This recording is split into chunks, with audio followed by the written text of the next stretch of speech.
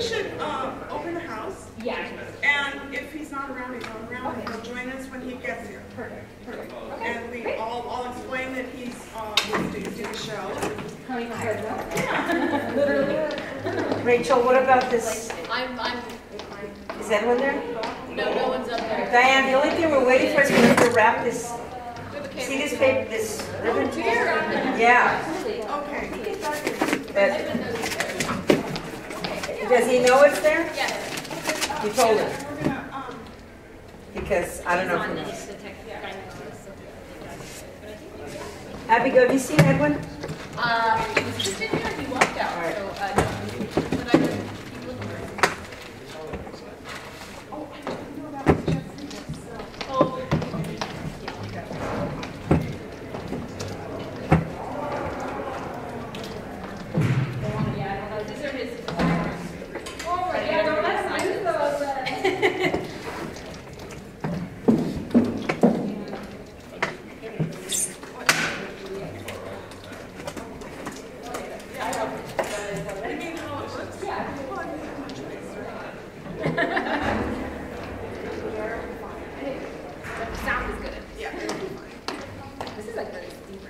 That's really steep.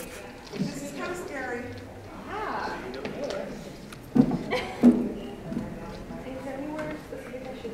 Well, I'm gonna sit up. Yeah, why don't you sit up with me? So just run through it and I'll sit next to you. You know, and I'm probably not going to sit down, so why don't you sit? Are you going to sit I upstairs? think I'm gonna sit upstairs. Okay. Are you gonna say like, oh, let's watch a video so I know, or? Oh, yeah, I will. I'll introduce the evening, and then I'll say, you know, we'll see. Let's start with the video. Great, perfect. So we'll just sit up there, just in case something. Not yet.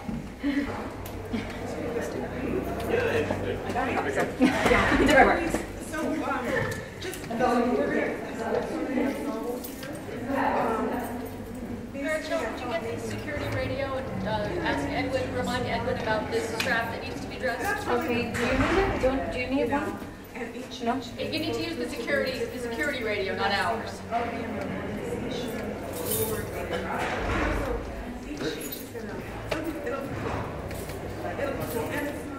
I was just looking for him to die. Yeah, they're calling him right now.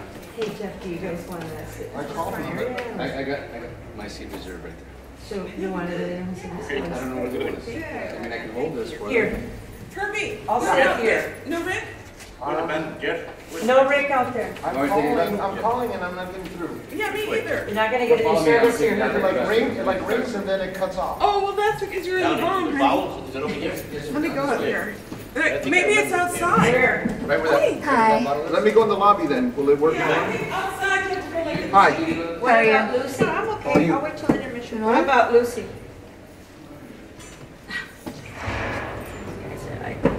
Is that tape? Yes, you need it? Yeah. Go for it. Snatch it. Is it yours? Oh, it's Wayne's. I grabbed it from him. Have you talked to hubby? No, not since he's gone, but...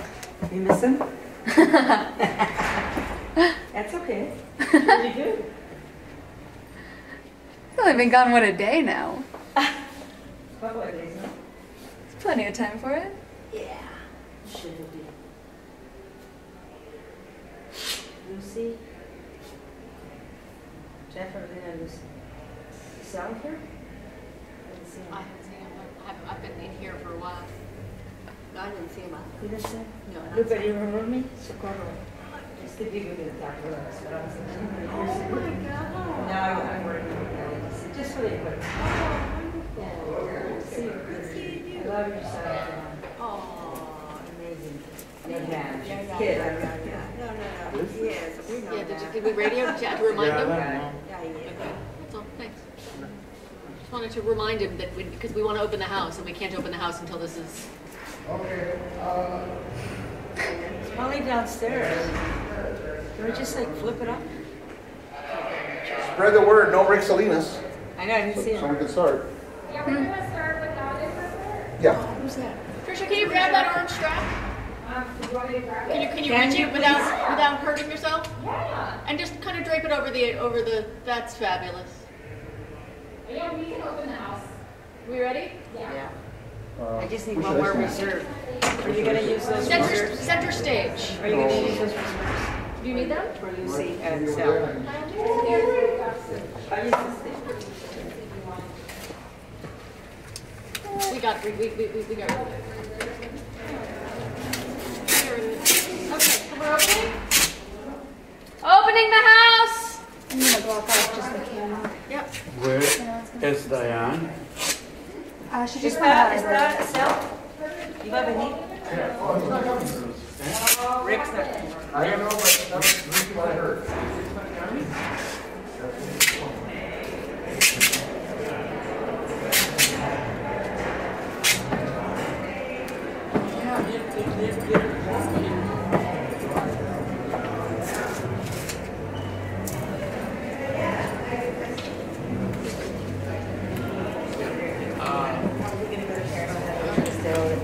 Actually, that was the head of the Applied Theater Department. No, I'm going to introduce you guys. Introduce you.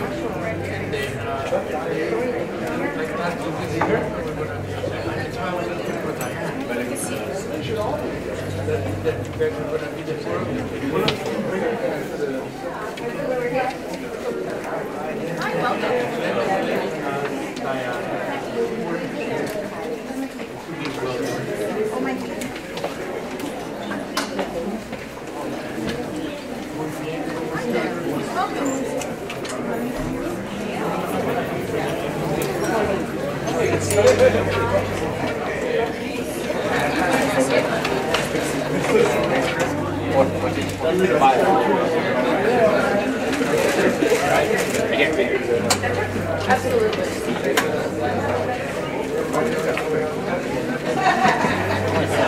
But just sit over here.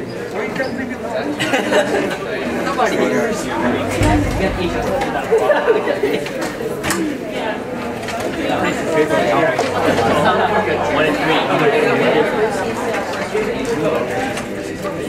I was like, what are we talking about this on our class?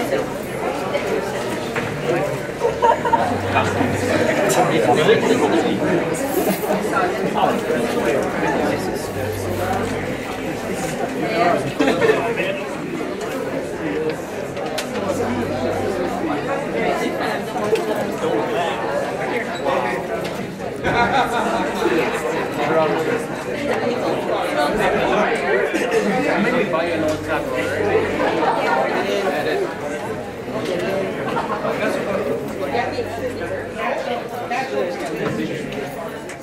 It did. 100 years ago. The building is 98 years old.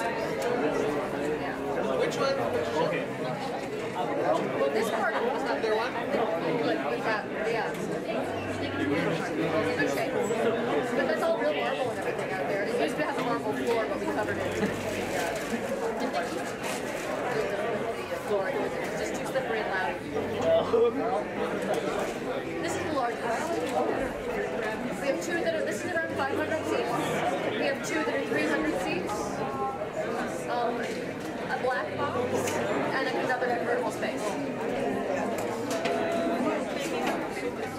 Excuse me.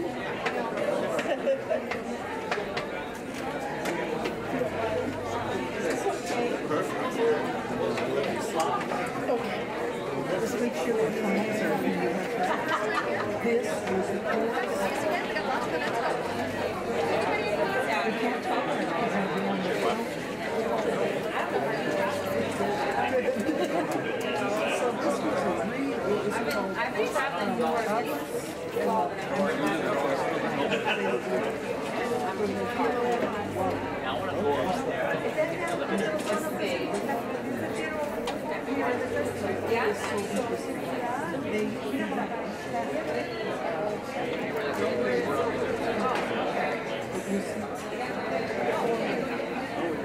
Yeah, and well, but you know, they don't, you know, and they talk about that because they're comfortable.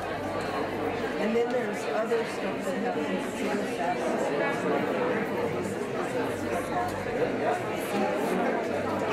But it was really neat the way they figured it out.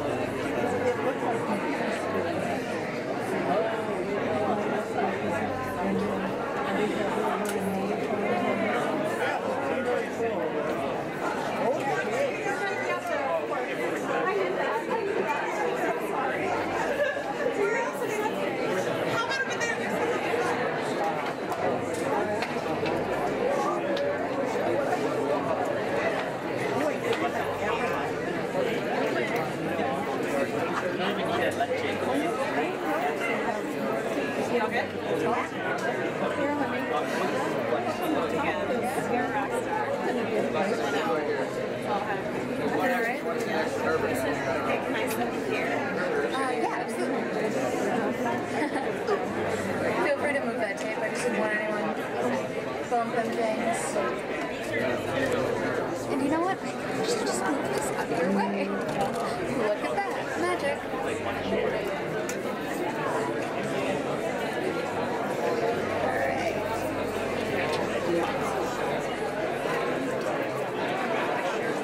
Hopefully this will mean better cell phone service as well. Yeah. You guys can go to the top. And you're on the Wi-Fi, right? You are on Facebook. Right there,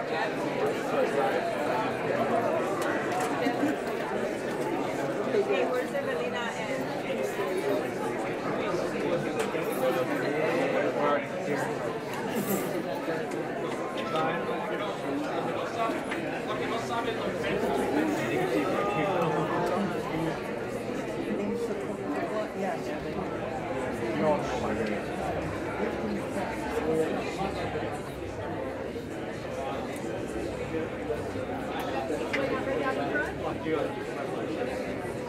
That I can't help. No, I know.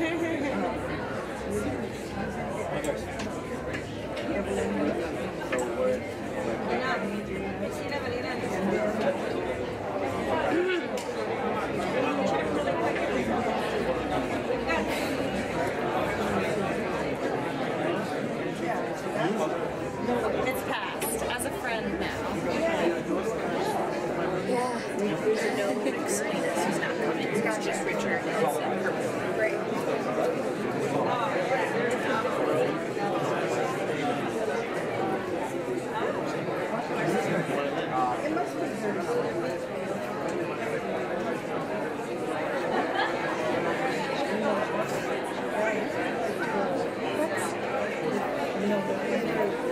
Either this side or the other.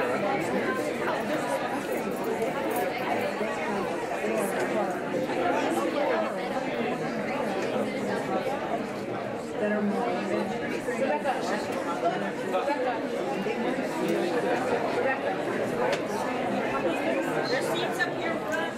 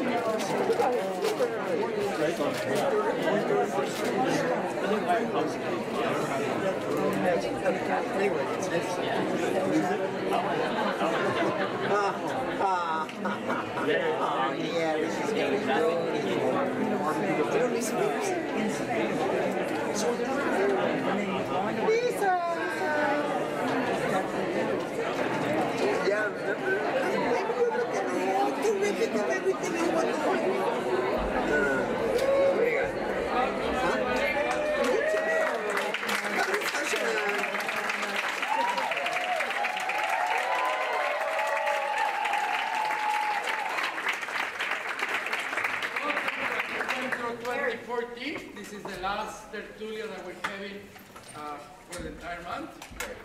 My name is Jose Luis Valenzuela. I'm the artistic director of the Los Angeles Theater Center. Wow.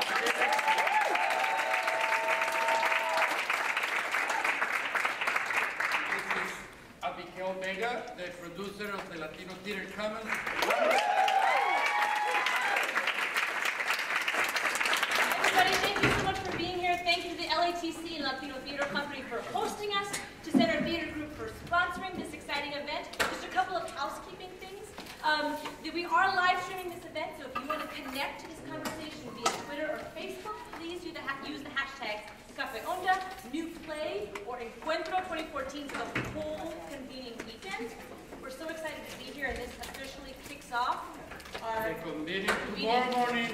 The Encuentro 2014, we have 19 companies, 15 from around the country, 4 local companies. We've been here for 3 weeks now, and this is the last weekend, beginning tomorrow, and then tomorrow another 108 artists are coming from around the country.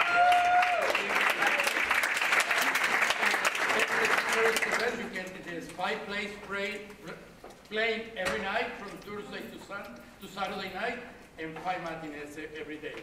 So if you haven't seen the plays, they're phenomenal, from Puerto Rico, Chicago, Nueva York, Arizona, from everywhere. Denver. Yeah.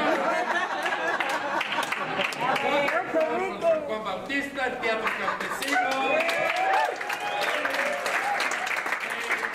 So we're very honored and, of course, very excited about this conversation with Culture Clash and El Teatro Campesino.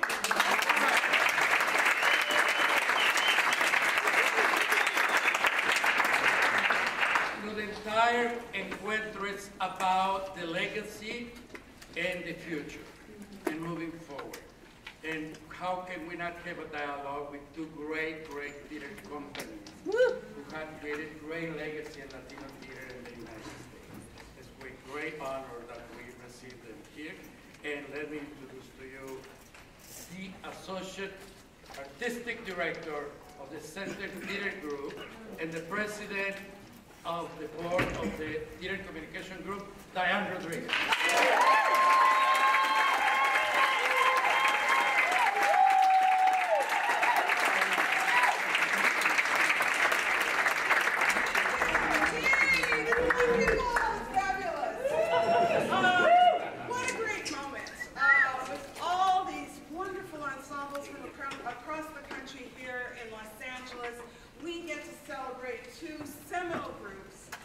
Both Californians, both companies with national impact, both very, very different.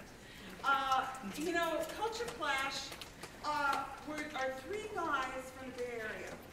They never had a board of directors. There's really no leader. They each work outside of the company currently and with their company, and they're celebrating 30 years together.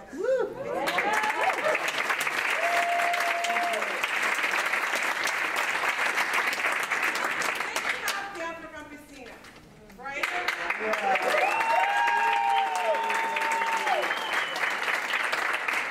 This is a company that has had a huge arc, founded by a charismatic leader, Luis Valdez, and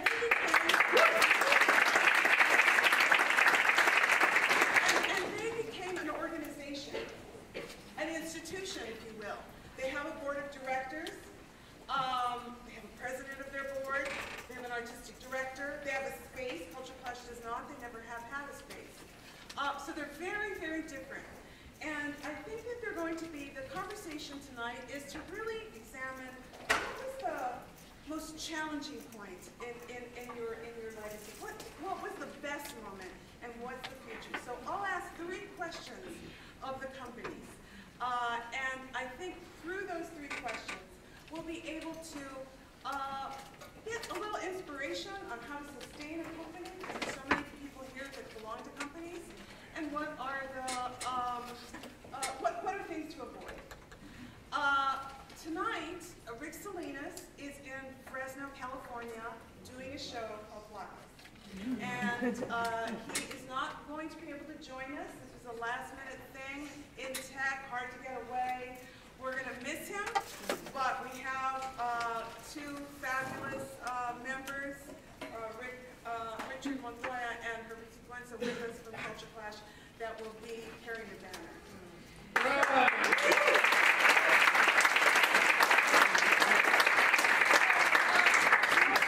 The first half will be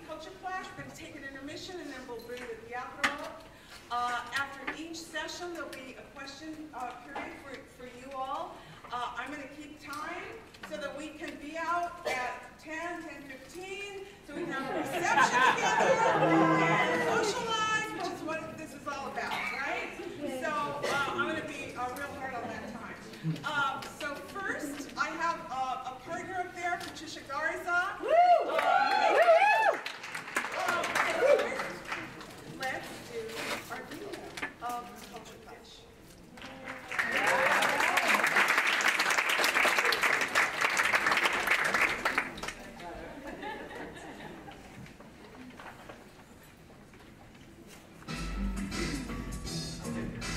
Since the early 80s, Richard Montoya, Herbert Siguenza, and Ric Salinas, collectively known as Culture Clash, have gotten under the skin of audiences around the country with a unique brand of comedy. Yeah! Bulgaria, Yugoslavia! What happened to Russia? The Communist Party! The party's over, Holmes. When you go to a Culture Clash show, I think there is a trademark. They know that we're going to go into some areas that might be uncomfortable for the audience to hear, and we'll do it. And, you know, we'll do it either through satire, you know, comedy, or drama. I never read Kafka! I never read Tolstoy! I don't even know the words to La Bamba! I'm a child trapped inside the Beverly Center and I can't get out! We're going to be entertained, we're going to see comedy, but also in our shows we're going to ask what we think are important questions about who and what we are as Angelinos and a multicultural Los Angeles, but also as observers of the world. Culture Clash recently celebrated the 25th year of a trailblazing career that began in San Francisco's Mission District. 6 of us came together with Ohio and created this comedy, group. And it went over so well that, we started getting gigs on a monthly basis. And then it just turned in, one night turned into a career. And then the 3 of us have been together since 1988. We went through so many changes. I think we reinvented ourselves. We went from doing stand-up comedy to sketch comedy to writing plays that had more meaning than just a slapstick or just for comedy's sake. I saw them perform, and I remember that at the time I was doing goofy jokes, like boom, boom, boom kind of jokes, my mom and my dad and that kind of stuff. These guys all of a sudden came together, and I watched them, and I'm like, wait a minute, they're making people laugh at political stuff, and you could do that? You can talk about presidents as long as it's funny? Oh man, it's a whole new game for me. It's what they did Robert and Power. I mean, that play was so powerful. It talks about corruption. When I saw that play, I said, every elected official needs to see this play. Culture Clash show themes range from historical adaptations to satires on local politics, but they also explored links between different Latino cultures, making people take a closer look into the future. We put a lot of ourselves as a tricky situation because you will definitely offend people, You have to go there because the minute comedy is safe, then it really doesn't do much. It's the culture clash of being Latino, to mainstream America, that there's also the culture clash within our Latino races, and we bring those out. We can be Latinos without having to be, oh, you're from El Salvador, oh, you're from Mexico, oh, you're from Venezuela. They've taken the vernacular of like the Mexican and the Puerto Rican, put it together and made something funny out of it. It made us all look at ourselves in a funny way and go, you know what, yeah, we do that. And all right, that's funny. And maybe not all of us, but enough of us, that works. In 1993, Culture Clash made television history when they were assigned to star in the first Latino-themed sketch comedy show on a major network.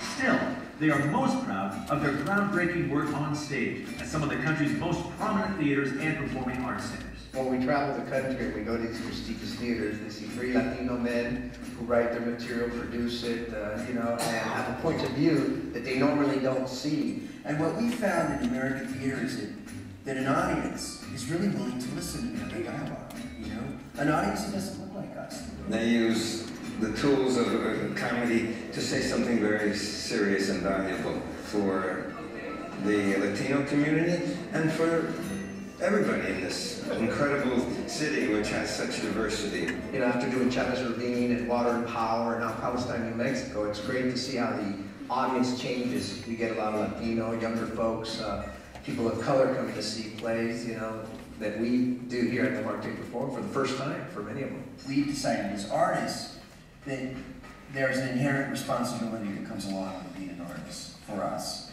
We want to entertain the heck out of you, yes. We want to make you laugh, yes. But we also want to take a moment to think about some of these vital and important issues that affect every American. As long as you're talking about it and thinking about it, I think we've done our job.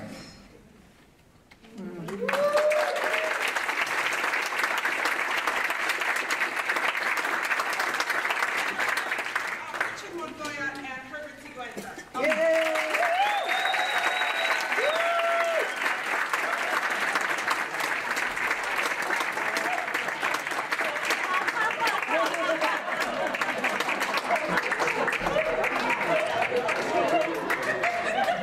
Taking time away from our discussion.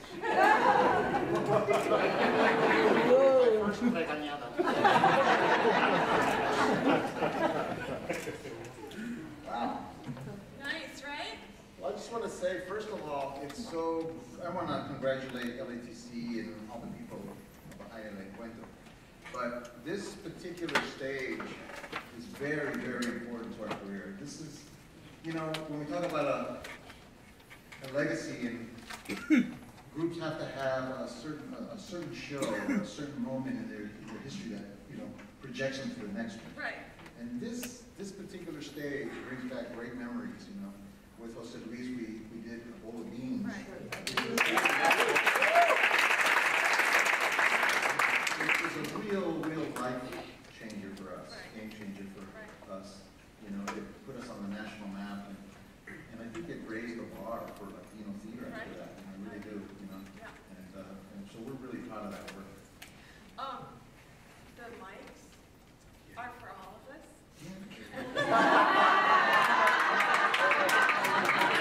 Second regañada. My mascara is running already. All three of our voices. Oh, they are? Yeah, the way that they were arranged.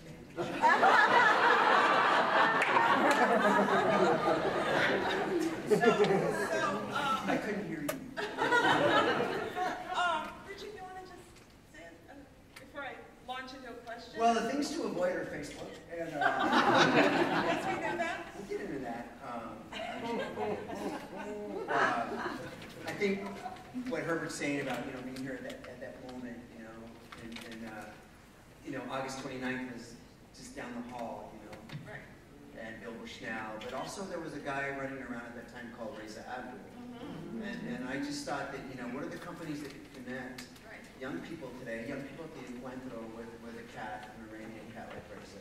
You know, because Reza's work actually impacted. So after Bowl of Beans, our shit got way more out there.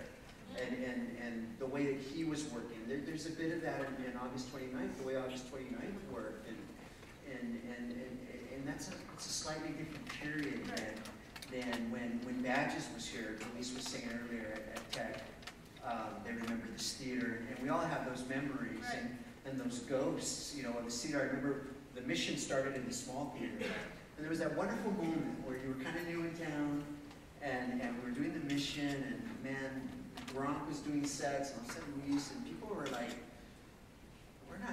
we might not be ready for these guys from San Francisco, right? But I remember one day we had to paint the floor, so we had to get everything out of there. So I was so happy to be in LA, I got drunk that night. And so Duque Castillo, Sal Lopez, all your heroes are moving your furniture so that Herbert could paint the floor, or Gronk could paint the floor. And that window, you just want that window to last forever, because it was about the companies. It was all about the work. You know, it wasn't about the distractions. It was about, we got to get this thing done. Montoya's passed out now, he's like his dad, you know. But that's what's been happening this last month with the companies together and being, you know, influencing each other in some way and having a discussion. That's always really great. Very important for companies to see that. It is.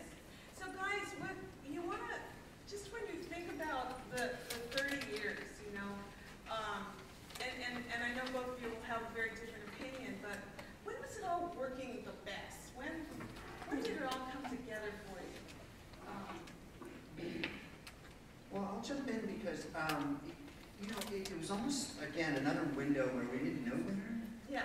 Like we'd arrive at the NAS Festival in San Antonio, you know, and Tejas in the house, and you know, Mascarones would be there, and Su Teatro would be there, Jose Luis and Evelina, and everybody would be there at Teatro Campesino, and we were the young lions at that time. There's a little bit of that moment that echoes to now, you know, where you have to move over and all those things, right? But where there was autocríticas the next day, you had to sit down with feminists from the East Coast, and Mexico, and people that were pro-communist and people that were pro-indígena, and it wasn't a pretty mix. And somewhere in the middle was us, and we just didn't know better, so we thought we just had to storm, you know, the stage.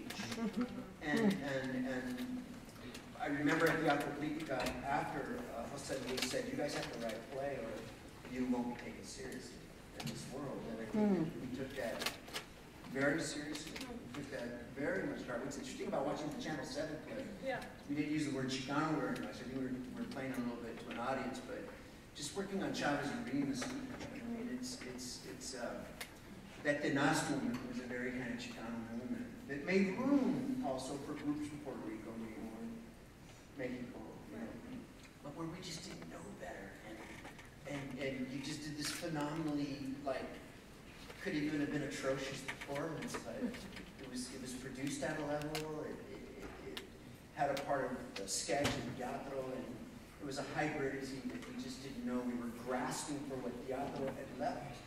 It was already pushing into the very late 80s, early 90s, and so we were grabbing from all these themes that part devised works, part making it up on the spot, and it's interesting about in terms of the leader for Culture Clash. No, at that time there was absolutely no lead singer, no leader, no guy. You know, we just were like, I think Burciaga was still with us. Talk about regañadas, you know, that guy would give us. You know, but we were in Chicago, we were in Connecticut, we were for the first time as little babies out there, and just saying, kind of, you know, fuck it, no way, we got to go for it. And bring our chicanada and bring the Salvadoran thing, and it was a rough embracement. Right. Why do you think so? Because was it that you were? Is a follow? No, just curious because you're saying that you were sort of the young group that came out, and is that why it felt like a high point, or? Just remember, you could run into Jose Salcedo. Right. And you know, you might do a little bump and you might party all the time. And they would just go, you know, they're mad at you, but you gotta go out there, you gotta get them, you know. And some of those guys, those men that brought us into Teatro are no longer with us. Rodrigo Reyes, I mean, these were the bold and brave that brought this company into that world, you know, a little bit after the fact in terms of its late 80s, early 90s already. And we just didn't know better, so we were kind of armed with mascara and doing weird payasadas, and somehow we survived the autocríticas, you know, from the académicas and the feministas, but we learned a lot. We never made those mistakes again. You learn them once, you get them once, and then you start creating work. So there was a carelessness that was sort of... A carelessness that you're afforded like once in a while. That's right. You're not afforded that again. No, we're not those people. Now things got to be a little more thoughtful. And, I think one of our goals in the very beginning was to conquer LA. You know, we're from Northern California, and to us this was like the epicenter, right? And so when we conquered the Bowl of Beans with this very successful run here, it was like, now what? You know. And we even got it, you know, got the films for grand performances, so it got us national. And we could have, you know, written another 2 or 3 Bowl of Beans, real Chicano-centric work. But what ended up happening is that we moved away from that, not from the Chicano perspective, but we started now writing about, not ourselves, but we started writing about other races and other Americans. And that's when we started to do our site-specific work. And I think that really changed us again, you know, that reinvented us again. And I think when we talk about longevity, you got to start thinking about, you know, what's your next move, because you can't write the same stuff and the same topics and the same style all the time. You know? And I think we had reached a climax, I guess, with the Bowl of Beans, and then it was time for something new. And again, we did not have a plan. We just fell into this mission to write a play about Miami, and it turned out to be Radio Mambo, which we said was so we directed the first version of that, and that really opened us up for another 10, 15 years, you know. And started to write about America, other immigrants, through a Chicano perspective. So that really opened us up as writers, as Americans, as actors. It just opened a whole new canvas for us. So we're really grateful for that. We didn't have a plan because we didn't have a board. But it's every 10 years, you know. So the first 10 years, coming out of the mission district, Renee Yanez, you know, and Margaret Gomez. It was a weird moment of part performance, part stand-up, part sketch. I had already been to Teatro Campesino as an intern, but I had done corridos at Marine's Memorial with Luis, and as a young man in the 80s, it was spooky, because I remember the hardcore teatros, but the teatros that were left in the mission, they didn't really take two corridos that well.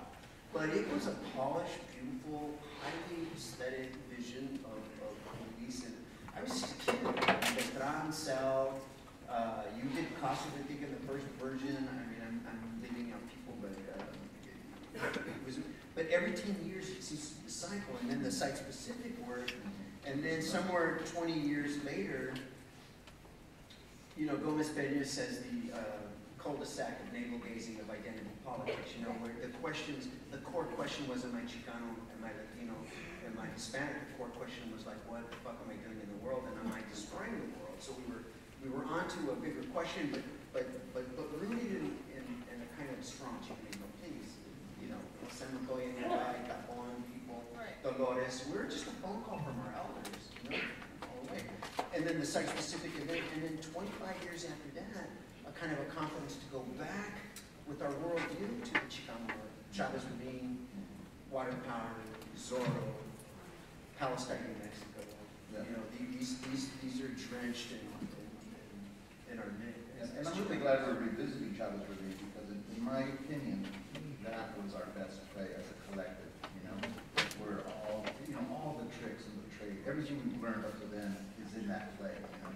And I'm so glad to revisit it.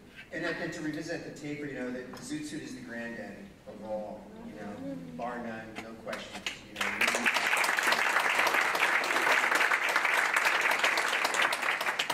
Chavez is bucking up as one of the little, tiny little primos, you know.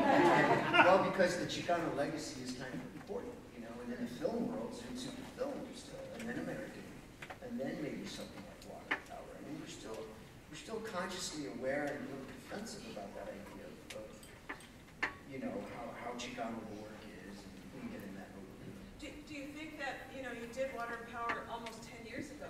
I mean, not Water and Power, Chavez Ravine almost 10 years ago. And when you talk about a period of real growth and real inspiration, do you feel that the social times have had something to do with the response of your work? Well, we did a reading today, you know, and there's some sketch moments, and you know, there's a lot of Vince Scully and Fernando, and then it got to the moment at the very end of the piece working with Lisa Pearson, our longtime collaborator, and working there at the taper, you know, and you know, the Zoot Suit posters on the hall. Yeah. My dad did the first Zoot Suit poster, you know, I mean, the history, you know, you can see Evelina in that picture, you can see Roberta Delgado, you can see Daniel Valdez, Eddie, you know, these are the halls that you want to be in. So we get to the end of the damn play, and it's almost impossible to get through it. And it's impossible to get through it because of the hatred that's surrounding those immigrant buses full of children. It's hard to get through it because of all the things that are happening and focused on the people, and because Chavez Ravine endeavors to tell the story of the early activists, right where Zoot Suit left us. Fred Ross, Saul Alinsky, a young Chicana, endeavoring to organize and galvanize unions in Los Angeles, labor in Los Angeles. You know, we don't operate in a vacuum. We're kind of connected to all these things. And just getting to the final moment in the piece this afternoon was terribly difficult because of the 10 years. Because of the meta performance of, you know, three guys trying to keep it together. It hasn't been perfect. We'll get to the worst day soon, but you know, there are those moments where you're fragmented, you're dysfunctional, you know, it's not perfect. It's like a familia, but we realized a few years ago that each of us, we had stayed together somehow longer than our parents had ever stayed together. And then we had all come from broken families, so we were trying to keep this brotherhood, imperfect as it is, you know, trying to keep it together somehow.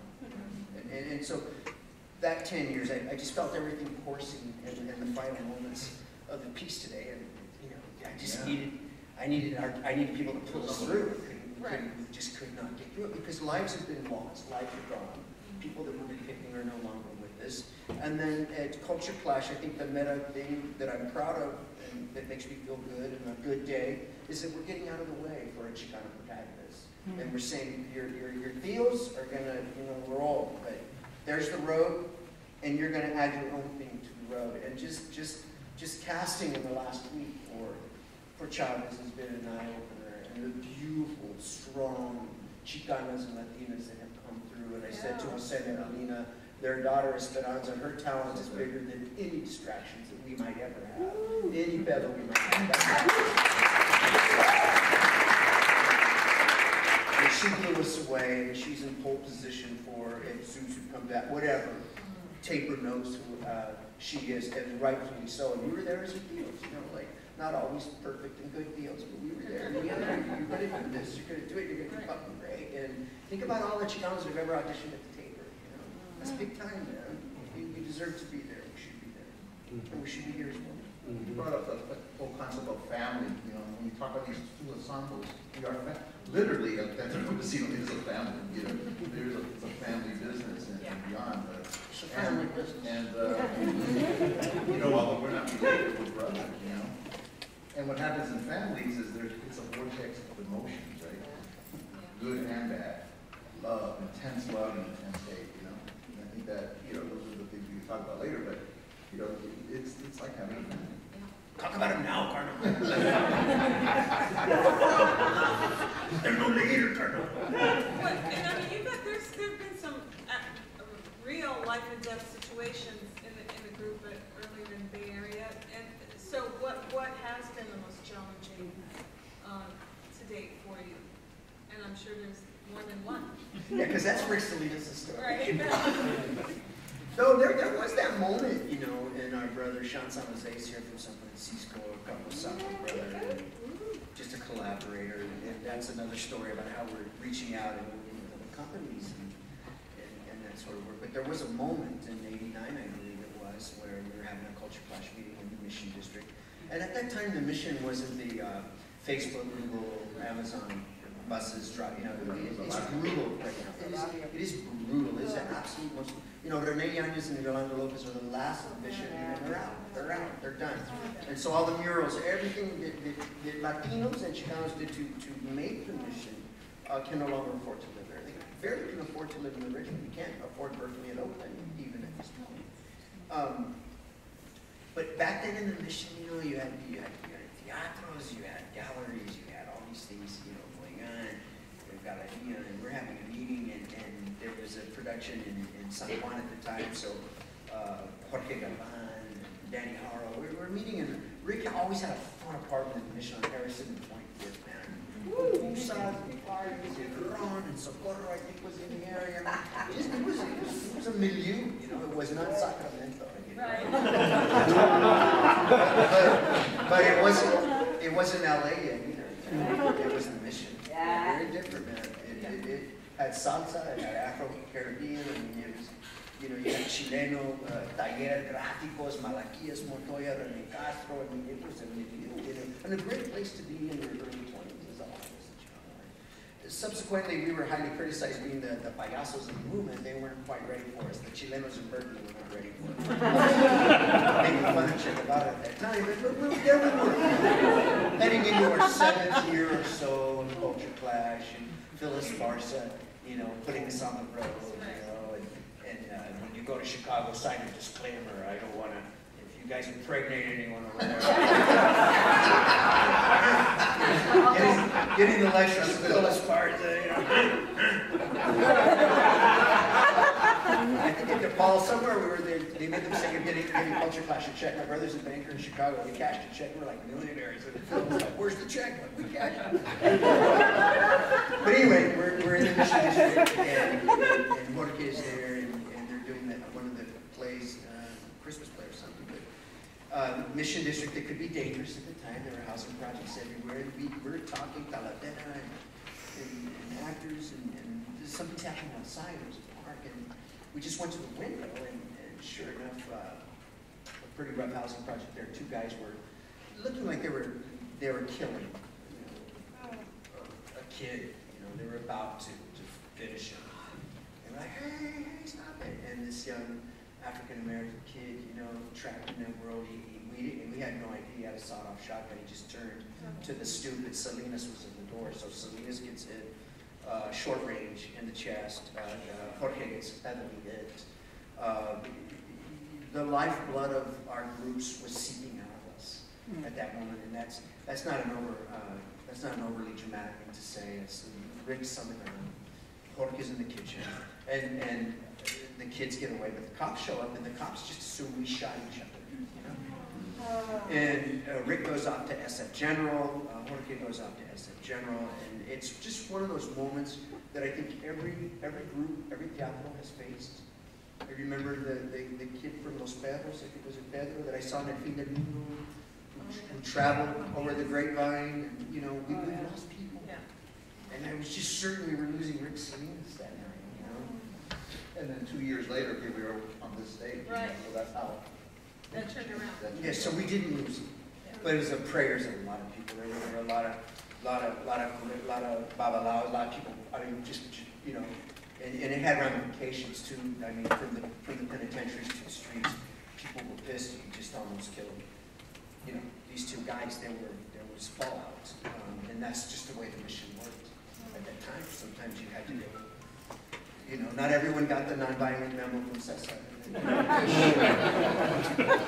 Sometimes things had to be weeded out, and we weren't in that world. We were artists, but we were too busy trying to bring Ric back, and Phil and Teatro put us back on the road, and we got Francisco Hernandez, a Teatro kid, Keenan's buddy, Paul's a high kid, and he filled in for Ric, and we went and did ASU, and we kept it going. But that wasn't my worst moment, but go ahead. And this is a subject matter that comes up a lot among ensembles and groups, is that I don't call it the evil shadow of truth. It's right here in LA, And I think that was really, really hard on us, because we came and we got all this success and all that, and then we started feeling the fools, the agents that, hey Richard, you look like the Rico Suave guy. Why don't I have a sitcom? So there was like for a couple of years there, it was like really iffy, if a group would survive, because we were getting seduced by Hollywood, And then, when all said and done, you just spent 2 years in a production deal that never went anywhere, or a sitcom, a stupid sitcom that would have probably ruined our careers. You wouldn't be here because you could have that stupid sitcom. So I thank God that we weren't successful in Hollywood, but that our integrity, kept us going, and we kept doing that.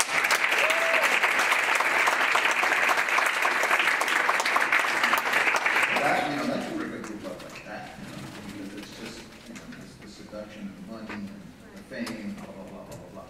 It's all an illusion, but, And yet you have your show here, the Fox show that you have that was locally produced, right? Right, we were really proud of that because, big difference, we were the executive producer. That's the big difference. If you don't have that title, don't do it. Then you don't have it.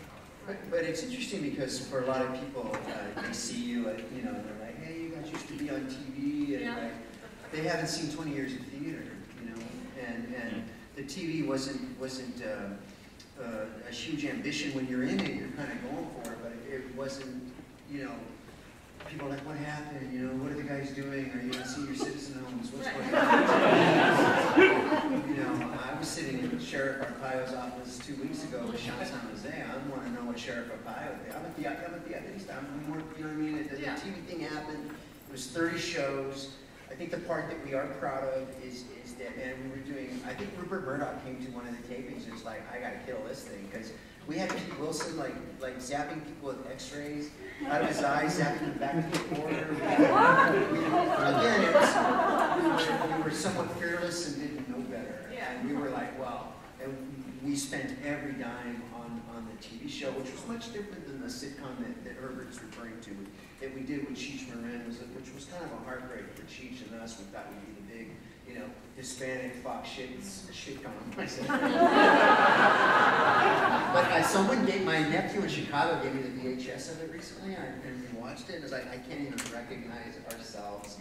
And that's that Mambo King moment, like where I can't really quite recognize that wavery picture. That's not us. It's a version of us, but it's not us. But we quickly slapped ourselves and got right back on the saddle of creating the next body of work. So going back to the theaters always kind of helped us. Got it. And so what's your, you had another moment, another. I mean, you know, it's interesting, Diane. You know, we're hopefully that we've gotten better as communicators, and we navigated many worlds, you know, and that when we get into these ondas and these things where your idea or what you're trying to say, and the way that you might even be saying it and questioned, and that I feel that the worst moment is sometimes when we feel we're so far outside of groups and encuentros. And as one of the innovators of devised, collected, site-specific work for our era, you just want to feel that you have something to share, and you have something to say. And we understand that the tragedy of selection committees and this and that, you know, but our thing with this Encuentro was like, we'll do characters in the basement. That's what we pitched. We'll do all our characters because they're, anyway, but however it goes, and we didn't fill out the right paperwork and all of that's fine. But when you're standing outside of it and you're looking at this thing that's going on, and you know you can go support it, and I've come, we've come and we've sent people. I did a whole radio thing with Canon, Encuentro. And you got it. There's so many young people here that don't even know who Culture Clash is, and that's great, and that's fine. But you wanna feel this thing that across the board, academia, teatros, nonprofits, it's what we're writing about and who we're writing for. That it's not just an idea that we're hating on each other's work, but that we're eradicating each other's work. And there are times I felt a methodical march that from the history, from your body of work, like that you still have to keep fighting for that. And some people say, hey, you don't have to fight. No, you do. You do because you know the respect that we get in New York, Samuel French, Theater Communications Group, all of our work being published, and then what we're doing, we just when you're home, you just all it is each of us want to feel that we're part of that extended familia. And for whatever reason, some really good, some legit, reach out, we reach out. It's something's just, you know, that we're master communicators and that you're still on the outside looking in. That's kind of surprising, but being from the norte that we are, from Sacramento and places like San Francisco, we've enjoyed and we've taken advantage of that outsider status a little bit. And yet some people say, well, you're not outsiders, you're on your 8th production at the Marquette Forum. And that's true, and that's one of the paradoxes of our lives as well. And I think that's a really good, I think no matter where you are in your career, there are moments when you don't really feel like you're on the outside and you're always trying to break in. And I think that is a lot of us artists feel that throughout.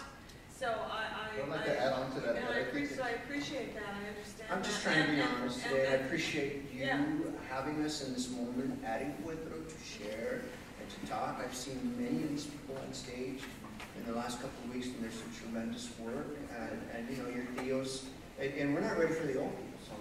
I don't want to bore everybody with what we're doing, but it's pretty amazing that we're not just bringing back Chavez Ravine. We're doing a revival, a ghostly, haunted revival of LA, taking into consideration the context of the 10 years that have passed and where we are. Because 10 years ago, we were headed to a pretty good place of suburban middle-class Hispanics, and then Arizona comes around, and then we're not that far away, actually. No, I just want to talk about, I think, on the other hand, on the other side of the coin is this, we've had this fierce independence as a group. Fierce, totally fearless and independent, and then we've never been associated with anybody, a group, you know, cliques or anything like that. We're terrible at it, you know, going into meetings and following up, you know. Filling out a Well, yeah, we're not good administrators that way, you know. We like to, we're artists first, and I think that's why we never had a board. I don't have any interest in talking to my board member about my art. It sounds elitist, but it's not, you know. The guy that, you know, he makes pizzas in a day, you know. He's got a lot of money, but he doesn't know what he's talking about, you know. And so, board members, all that, and organizations, and we just really have not been into that. And I think that independence, that freedom, that lack of anchor has, in a sense, been, in my mind, good for us as artists. There's a flip side. Yeah. I want to talk to customers. That's it. What's in the future? What's in the future? Well, you know what? Taking Water and Power from the stage to the film world as a fiercely independent Chicano film, filmed in 12 nights in Los Angeles for a price. It was an eye-opener for me, and I could see what the lure is and the importance for our storytelling to be broadened and taken to the screen. And Luis and even LATC Encuentro Company has made a few films, working very closely with people like Eddie Olmos and stuff. And just seeing what something born of the stage and how it can play in Denver and how it can play, you know, in Chicago, and have that moment where you're walking into the Chinese theater and it's your film. I remember going to 2 premieres, world premieres. I went to Zootsuit at the, what's the Arc like now, but Cinerama Dome. And that, you know, I was telling Danielle, I was like, man, you had the volume really turned up that night, but I understand why they do that. The flash bulbs that night were like ear-piercing, right? But it was powerful, something you'd never forget in your life. And then I went to La Bamba at the Chinese Theater, you know. And then your moment comes, and your film's opening, you know, a festival or something, and there you are at Universal or Chinese Man, and it's Water and Power. It's something that I wrote for these guys, and then it made its way to the silver screen. It still struggles as a small independent feature film, but I think that's part of the future too. Is not necessarily what plays can we take to film, but what is our next film subject? And I'm really proud that with my producer Mark Roberts, because people have said to me, don't do another one of those movies, which means don't do another Chicano film, which struggle to get into film festivals, by the way, which are unapologetically, you know, they're male. And they're dark, although I maintain that Water and Power tells the story bravely of how men act in the absence of a strong head, and the head is actually in that film in many ways, and the children, and symbolically she's there. But I think what our next film and that future would be like the world of Chicano painters, you know, LA, my dad's world from Sacra to Brocha de Barrio, Ernie Palomino all the way to Carlos Almaraz. That world, if we don't tell that world on film, explosive with color, why Almaraz was trying to run over my dad's head at Avocado Lake in Fresno, I want to know why. Our plays chased the ghost of Pinedo and my dad in Burciaga on the street corner in the Lower East Side after Zootsuit was at Schubert. We chased those ghosts for 5 years. I want to chase these other ghosts and find out what the hell was going on. So the future is for me, is part that, continuing our work with Culture Flash. I think we made a pact that we would tell a few more stories. No one's going to be mad if we hung up the clown noses after 30 years, but I think we've got a few left in us because people want to work with us and they're interested in the colectiva. But like Herbert, I want to work with other companies like Sean's company, Camposanto, and we have yet to crack the big Broadway. And I check myself that I want to do it for all the right reasons, but there's a few stories we have not told yet that are worthy of Broadway. No, recently we took a forced 2-year sabbatical because I went down to San Diego Red.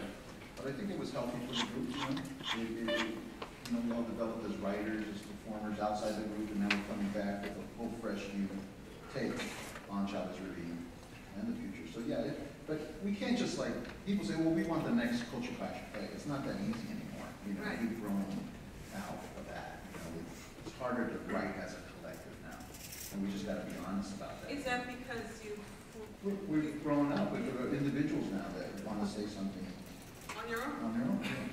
I think Luis said in Boston at that Encuentro that what a great joke that these three sketch guys turned into playwrights because he had seen The River with Joaquin and Camposanto that Sean had directed.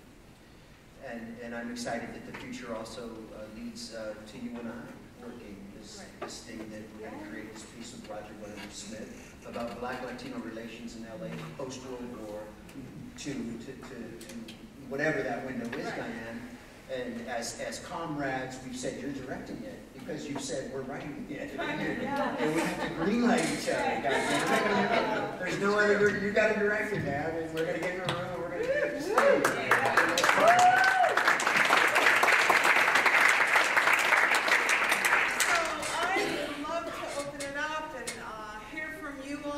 If you have any questions for Herb and Richard, this is the moment. And we're, oh my goodness, the lights are.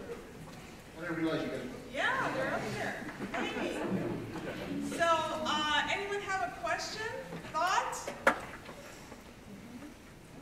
essay? Yes. The watercolor film, you said, when is that coming out?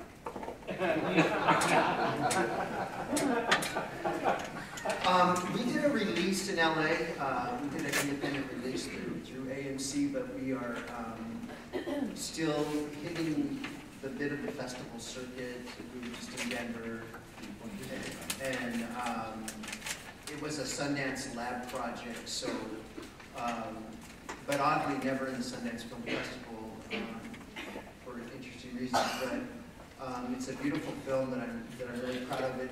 Sundance is helping us do a Amazon iTunes release in January, so that it just goes right to your phone, goes wherever you want to see it.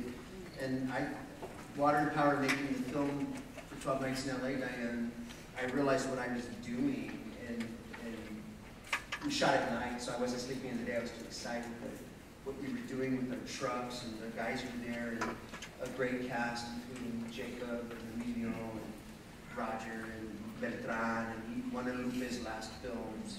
And what we were doing and all of our madness out in the middle of the night in East LA and South LA is that we were chasing, again, these, what I thought was the colonial ghosts that haunt the continent, still in the jails, on the streets, in the prisons. That to me was the big work, the heavy lifting that I, as a storyteller, is not doing. So to look forward to January. How did you get Fox to greenlight Suicidal Tendencies on the show? You know, I think they just let that one guy. Suicidal Tendencies was a punk band that we really loved, and seminal, you know, before Cypress, and so there was just a group of names and lists that would come and do Word of the Day on the Culture Clash TV show. Luis did one, Jimmy Spitz, Eddie, Dolores. What's interesting about when Dolores came to do a Word of the Day, we didn't realize that all the cameramen and people in the booth were complaining about the great lady, you know. So we were battling on almost every level, and so they let it go as far as they could. And looks like the phase. Yes. Remember, you made an interesting comment that you're no longer the old culture, the culture clashes. It's had its time. But the two of you and your partner Rick aren't there. You have three playwrights that are trying to collaborate. Yeah. I really do hope, I think you do have the talent to put something on Broadway, and I really look forward to seeing it. And I really hope that you, but it is a real, talking about that, how three people try to write one play. It's awesome. No, but you know, we've done it, but it's not easy. It's not pleasant, you know, it's hard. It's really hard work. It's hard to do it by yourself. Yeah. And you have two other guys, and it's crazy. It's crazy. You know, and you after you want, like, why am I doing, you know? So it's just hard. You know, I don't know how the next project's going to, you know, whether Richard's going to be the lead writer, you know what I'm saying? We have to negotiate that, because I don't know. You know, it's funny because I was, we used to joke, you know, that we don't really write a play without, you know, a Yaley in the room or an academic. For all the protesting we do about academia, there's always a Yaley in the room, or we're at Yale, or whatever the case. And that's not shit. We could be at Gilroy Garden Festival tomorrow. It doesn't have to be just working with Lisa in the last week. I mean, we really do check in, you know, because. And she's not a referee and a moderator, but she's that voice, you know. It's a move ahead, she's there, and try this or try that or move that around. And at that, when you're writing at the taper level, you're not writing in a vacuum. You have to deal with a lot of people, and you have to answer to a lot of people. You have to do that here at LATC. You have to do that anywhere that you're at. You're not. Days might be gone, and, you know, you can write a little something. But I look forward to writing a little something where it doesn't include a lot of people. But I think for Culture Clash, having those people around us, dramaturg, John Glore, Joy Lee, this is helpful to us because we're not just in a room battling it out. My dad used to call it a butcher shop. You know, we're not in the butcher shop hurting each other because I do this trick because I asked August Wilson, I asked other writers, I've asked Louise, I said, when do you write? When do you write? It's, you know, because it's the opposite of ADD. It's permanent homework for any playwright. If you're ready to do homework your entire life. And I think the nerding, I think that we love that nerding. Like, I will go to the Writers Guild in the Fairfax, and I don't leave East LA now, but I'll trek all the way in my 70 Cadillac because I need that quiet place to go and have my dignity and a cup of coffee. It's the old Union Hall. It's the old red Union Hall idea because you can go to the Writers Guild. And if you're not a union member, you can go to the library next door, and you can just shut everything out, and you can really try to be a writer for a few hours a day. Because I know in my heart when I've had an honest few hours of writing, and when I haven't, and you know when you're just emailing. Right.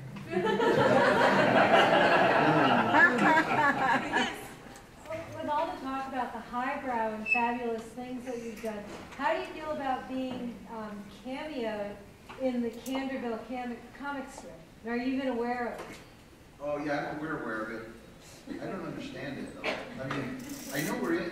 He talks about our group, right? Well, you show up all the time when he's reading the newspaper. There are times when his buddy's saying incredibly asinine things, and he's reading the newspaper and it says, "Thank God for Culture Clash." Yeah, I don't know. I don't know how.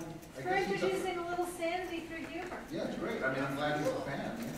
That's very cool. Anyone else? Back down there. Yes. We have Broadway here. Open it up. They were spending millions of dollars just for 1 week on your show. Right. The crowds are there, but we have them here now. So I lived in New York, and I know how expensive it is to put your show.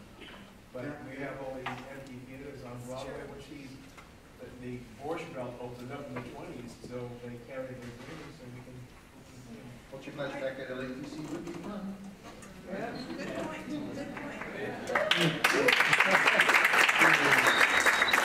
I know I'm missing people. Who? Here. Yes. Yes. Hi. Hi. La plebe. There has been like throughout this conference and stuff, there's been like outside conversations and conversations regarding sustainability. Yes. And so, what do you think, or what are the main ingredients that have been that you guys have used to sustain yourself? You tried different ways of performing arts, right? You did stand-up, sketch comedy, a TV show, theater. What do you think is the main ingredients? It's a good question. It's a great question. In our case, we're writers. You know, we're writers, and we've been fortunate to get writing commissions, to write the play, workshop the play, and eventually do the play, get paid as actors, and make royalties off the play. So that, it's a long process, and that sustains you for 6 months, or a year or two, And so if you're able to have a couple of those going on, then you're really cooking. I'm not saying that happens all the time, but if you're able to do that, it's great. And that's why I've always been a big proponent of writing your own work. Because I could not survive survive as not a writer. I could not survive as an actor. No way. No way. I need that royalty. I need that commission. Otherwise, I would not be able to survive. And you guys toured your own work as well. Sometimes when you weren't working at a theater, you were producing your own work. Yeah. I mean, there were many years of self-producing as well. You said in your opening remarks that were lovely that you know, we never had a home, you know, and it's been really interesting. You know, a space. Yeah. And there have been efforts in recent years to, you know, get a space, bricks and mortar, but you know, with that comes this incredible responsibility. Then you do need a board, you know. Yeah. There's nothing wrong with the board. I party with LATC board all the time.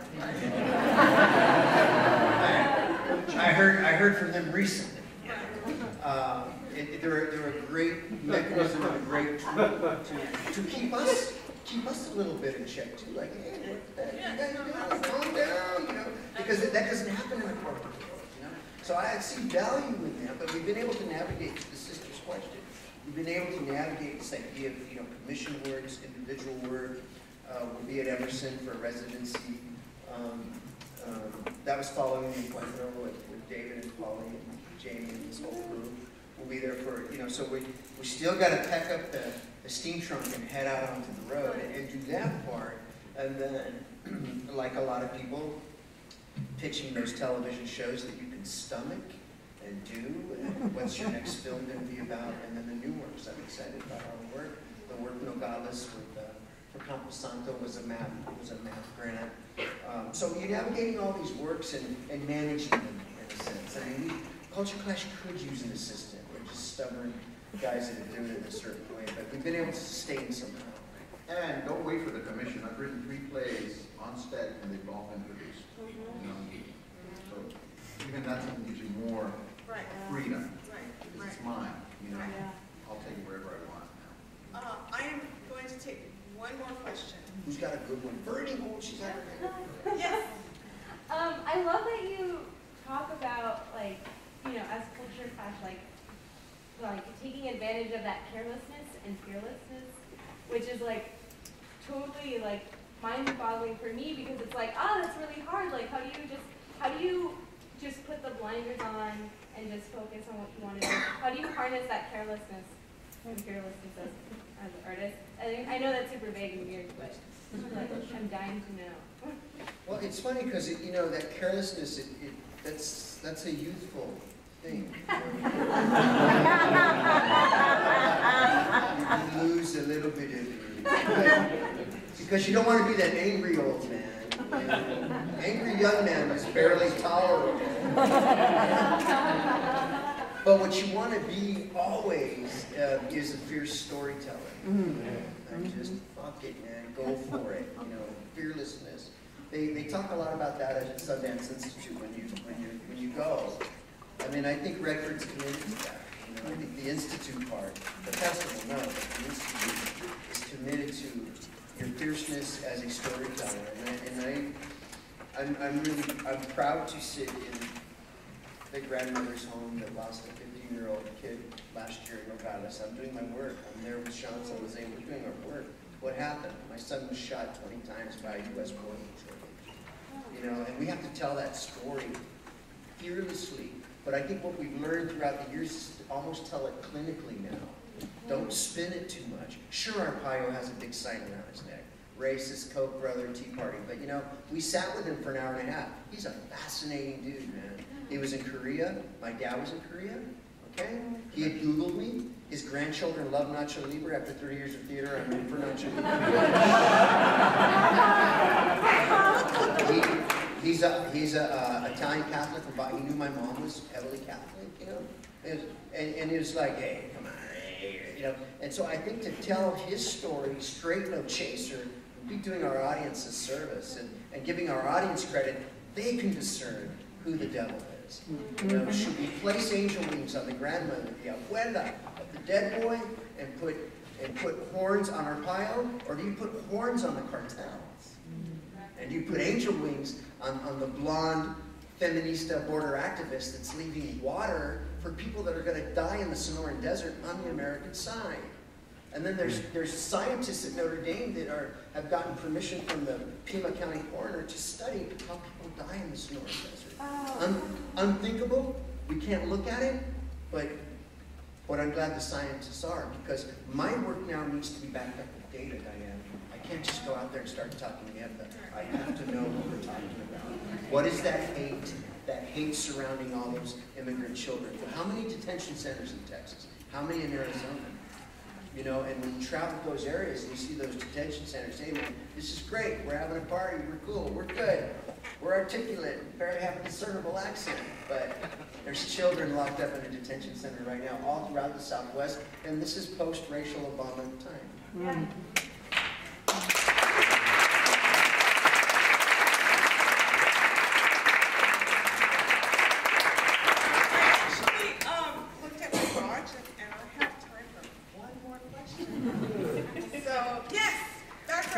We have a question from Twitter. Yes. From Courtney Flores. She asks, is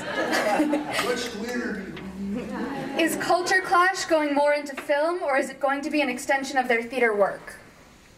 You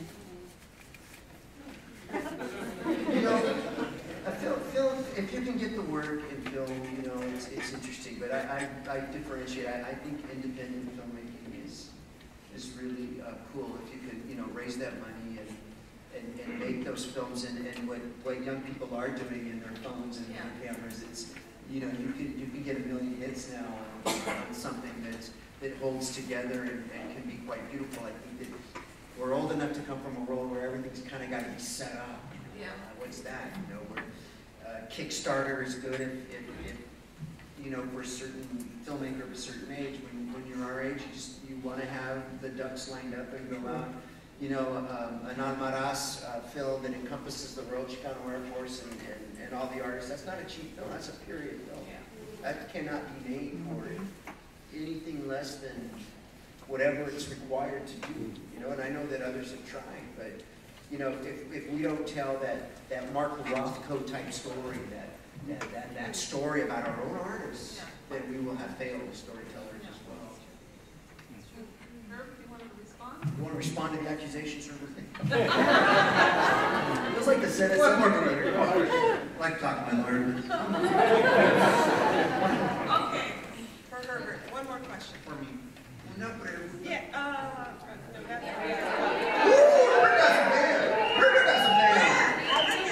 Well, Herbert, because I'm from Houston and you came to the alley where you did that Cantinflas project. Yes. So one of my friends, Ezekiel Guerra, and Pablo Bracho were in that project. Yes.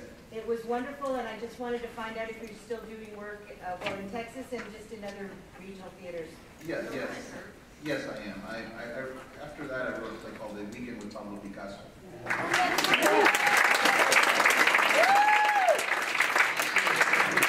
Produced, I think, 3 years ago, and I'm currently touring with it, and before Chavez Ravine, I'll be in San Jose stage with that. So I'm touring that. Thank you. Great. Can we just take a few folks? Absolutely. Make it quick? Make it quick.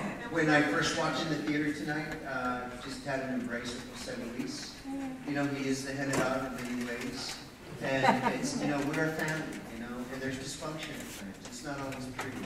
But it sure was awful nice to feel welcomed and to be here. I've been talking to Evelina for a week now, you know, and things are good. We're familia, you know, we're gonna, but what that man has done, and to be embraced, and to see Luis and Lupe here, and you too, Diane. I think that tonight's a lot about your connective tissue that you bring.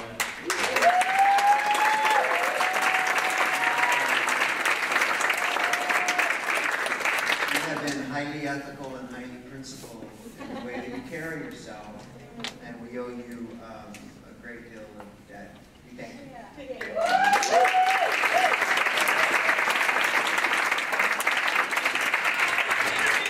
Come back in 15 and we will continue.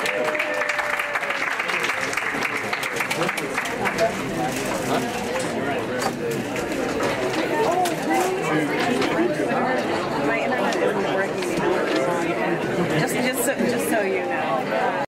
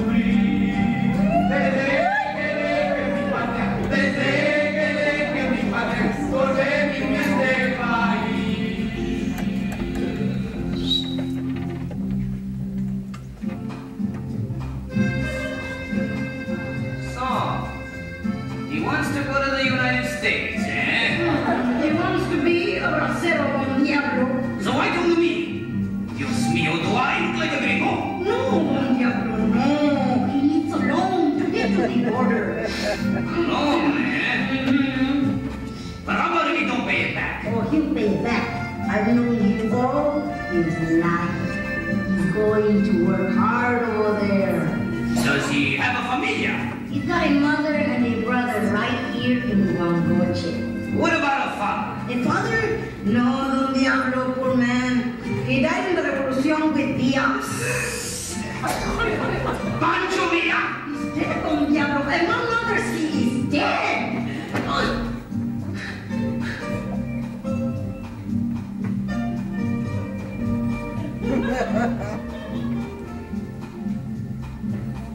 Muy bien.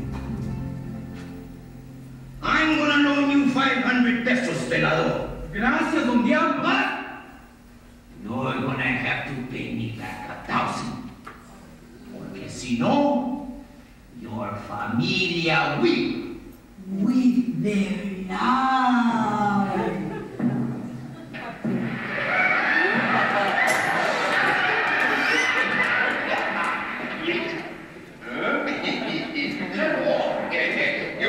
My name is Sancho. This is my child. Más antes I used to be a labor contractor, ¿no? But I see what I need. I got this little business, and gracias a Dios. Now all I need is a customer.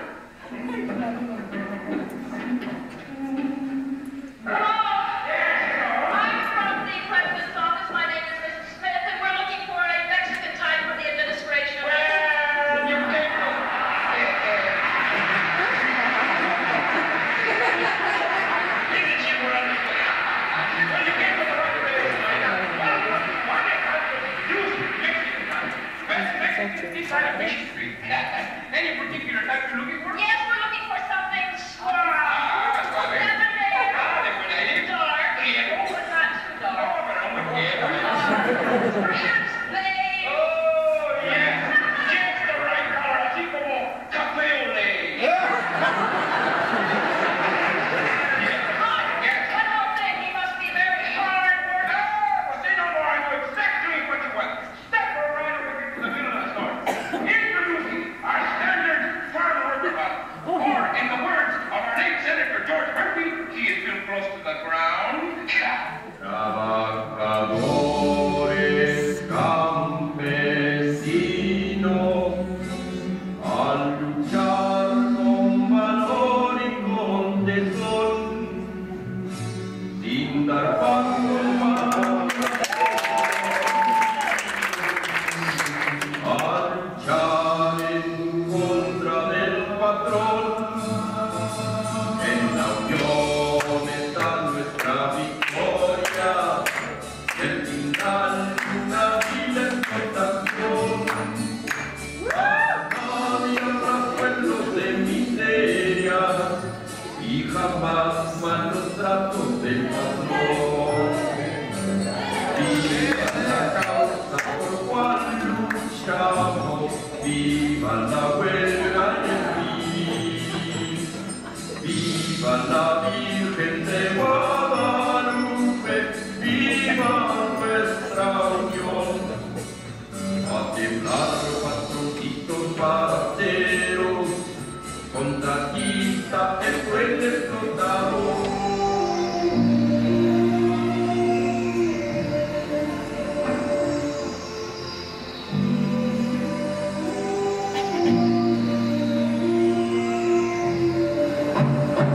Es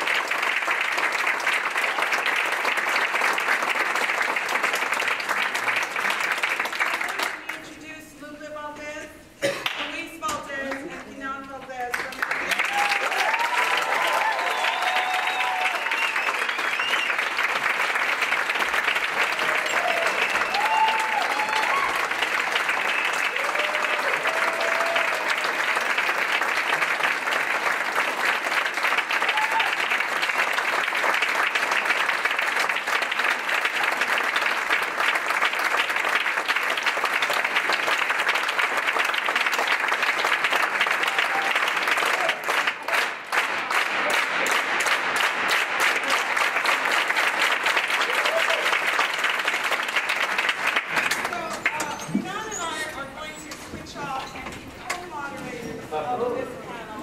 And I'm going to sit in for a second while he moderates the first part, and then I'll step in to moderate the last question about the future and also take questions from you. So, Inan? Well, thank you. I just want to once again extend appreciation to Jose Luis Valenzuela, the Latino Theater Company, and the LATC, for hosting this Encuentro, this historic event, and providing a platform for Teatro Campesino to discuss its legacy. And thanks to Center Theater Group for organizing this. First, we're going to begin this by providing a couple of reflections in the same way that the physical space that we're in itself holds a lot of memories. And we're talking a lot about how memory gets transmitted and shared over time. And so these boards have memory.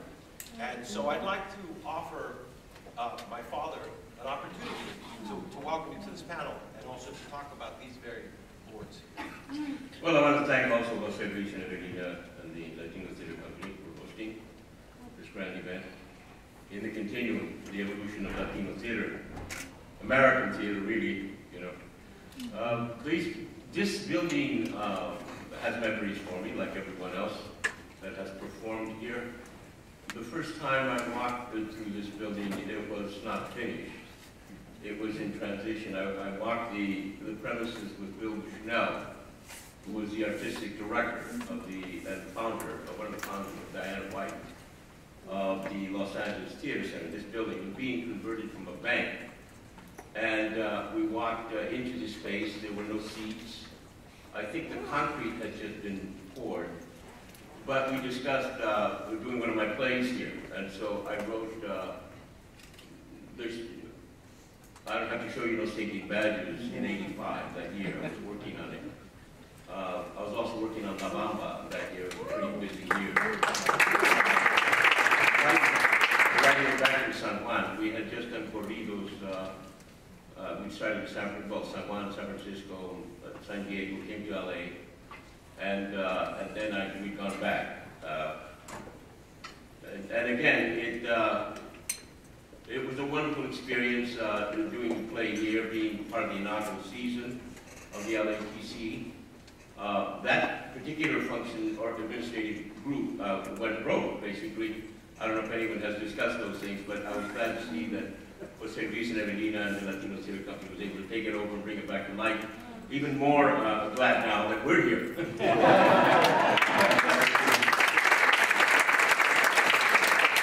that good? Okay. On this, you can hear it. I was sitting down there and I couldn't hear, so that's why I'm the microphone.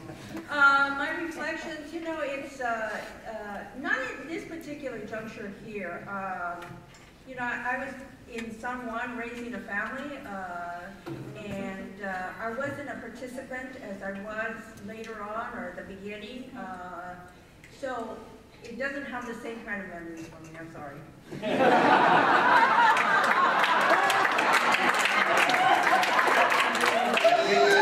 One moment, Herbert Siguenza showed up with Burt Reynolds and his wife,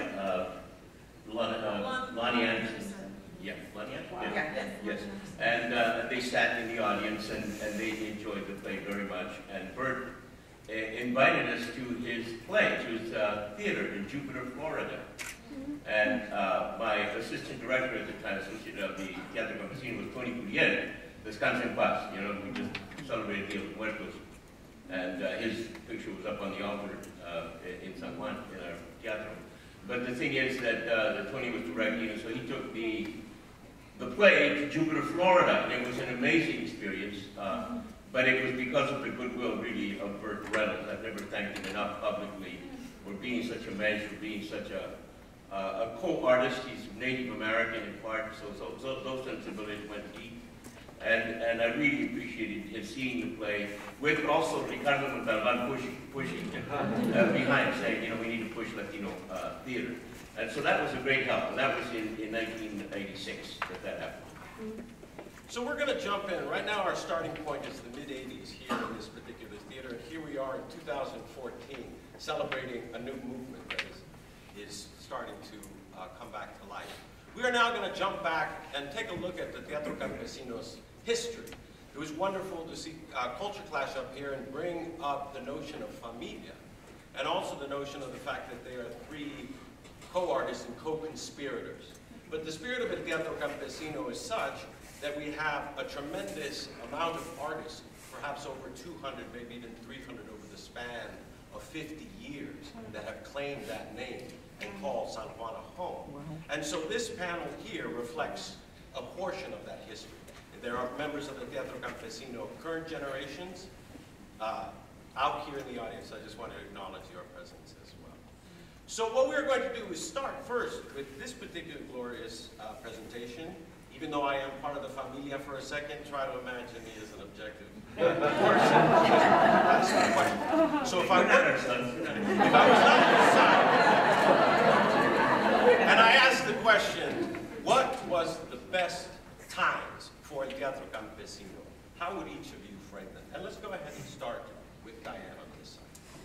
Well, you know, I was with the company for almost a dozen years, and I met my husband there. So I guess that was a high point, right? And you know, we toured Europe for many years. We would go every other year, and I would pack clothes for winter, and then I'd send them back, and then buy clothes in Italy, because we were there for almost 6 months, every other year, for from the late 70s into the early 80s. And we were on a circuit with these international groups, and we were at that level. The aesthetic was so high, and it was in part because the life we led back in Ensemble, in which there was not a moment that we were not living theatrical. We were studying. We were in the morning doing morning exercises. Luis would come in. He had these notebooks that are incredible, in which he would, you know, imagine different ways of moving, different ways of listening to your heart. We were really like athletes, always in training. And so living together so closely, breathing, eating the same food, and thinking the same. We were able to come up with shows in which they were devised. We didn't know if that's what they were. We would improvise work. Luis would script it. We did one show, Fina del Mundo, one of the first versions, because we would do, you know, over 5 years, many, many shows of the same name. And it would start off very surrealistic and end up as a realistic play. And that happened with Fina del Mundo to Mundo. And one year we went out on the road with absolutely no end. And you're like, oh my God, we ran out of time. So we would have to improvise our end. It was frightening. You know, and it was really one of our least successful shows, I think. But it was the first version of many to come, which eventually became very successful. And so we would go on these tours, and we were influenced, and we'd see other international groups. At that time, Model Lines was on the road a lot with us. We were on, you know, we played the same festivals, and we were, you know, quite the toast of Europe. And I think those years I'm very proud of, and I think the work that we did was universal and very classic. You know, I think that I've been at Center Theater Group in January 20 years. It's amazing. Who knew the time would fly so quickly? And yet, the almost 12 years that I spent in San Juan Bautista with the Teatro completely shaped me. There'll never be, I mean, the values that I learned, what I learned as an artist, the notion of being an activist, the notion of making choices and acting on those choices has shaped me. And it was because of the intense living that we really had together. So I think that for me is totally a highlight. And so in terms of the 50-year epic trajectory that is El Teatro Campesino, where did that fall, do you think? That happened mid-70s to mid-80s. So the teatro was approximately 10 to 15 years old. and I think once Peter Brook came to San Juan Bautista, you know, I think that was a whole other, it started another kind of research, I think. He came with his company and stayed with us this summer, and I think that was a transitional period for us, I think. And so, for you, same question. What is the best? What is the best? Or what was or is? Well, you know, it's like asking who's your favorite child. You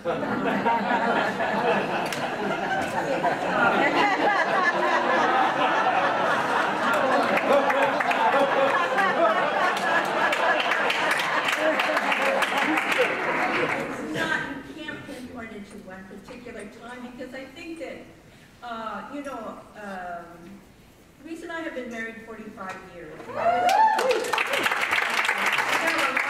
And that history has been part of the Teatro Campesino. I think when I first came into the company, I fell in love with the politics. Before I fell in love with the man. And so that has shaped my life the whole time, because I still feel like we're still fighting a cultural revolution. And our identity has shifted from, you know, I mean, Culture Clash was saying that at times that, you know, they've been enticed by Hollywood. Yes, we've been there. You know, my life in San Juan, I have a lot of spiritual brothers and sisters that are still there as part of our community.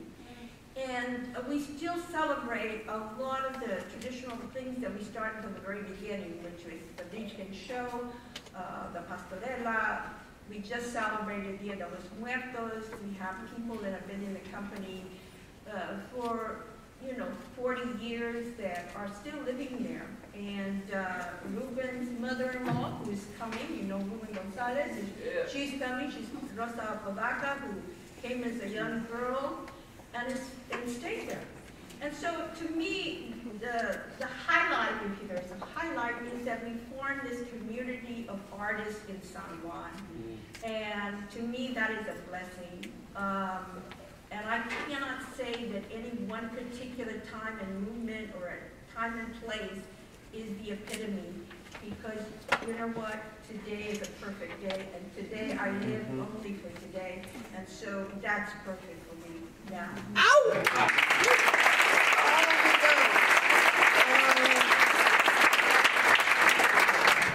Well, I think you have to measure it according to your place in your lifetime. I'm 74 years old, and when I was 25, I went to Cesar Chavez and pitched him an idea for a theater outline for farm workers. And he said, fine, but there's no money to do theater in Delano. Anyway, there are no actors in Delano, there's no stage, we're on the picket line, there's even time to rehearse. We're on the picket line day and night, we still want to do it. And I said, absolutely, you know, what an opportunity. Because I was tapping into the spirit of this movement that he had started. It was in some way payback for me because I was born in Delano, and I had some bitter experiences in Delano, also some very positive and warm experiences, which I won't down and the Birdie Mart, which is nearby. And so I wanted to go back and settle the score. By that time, I graduated from college. I was a state degree in English, although I started as a math and physics major. And I got my scholarship to San Jose State based on my strength in the sciences, believe it or not, in the math. And I love math. And I was going to become a physicist, I was going to become an engineer. But I got tired of people coming up to me and saying, do you speak English? And I found out from an older brother who had already gone into the business that there was a great deal of racism in the engineering business. And so I said, well, this animal has to be faced directly. And so I decided, committed to the idea of fighting racism, but I was also committed to the idea of doing theater. So I wanted to combine those, and the only way I could do that is by combining art and politics. And I went to the nearest place, well, first the San Francisco Mine Group in San Francisco in 1964, which was undergoing the cultural revolution that happened in San Francisco. I was part of that, I was a hippie. I was there when LSD came out, you know, on the front lines. But the thing is that wasn't the place that I needed to be. I needed to be back in Delano in the valley to confront those demons. And it's like going as far away as you can think of, away from wherever you can go. I had a professor who had transferred from San Jose State to Brandeis University, and he said, come, we'll restage your first play, you're from Mantovilla at Brandeis, you get an MFA, and there's an off-Broadway producer that's interested in producing in New York. This is 1964. So I saw this, the road opened up in two different directions, you know.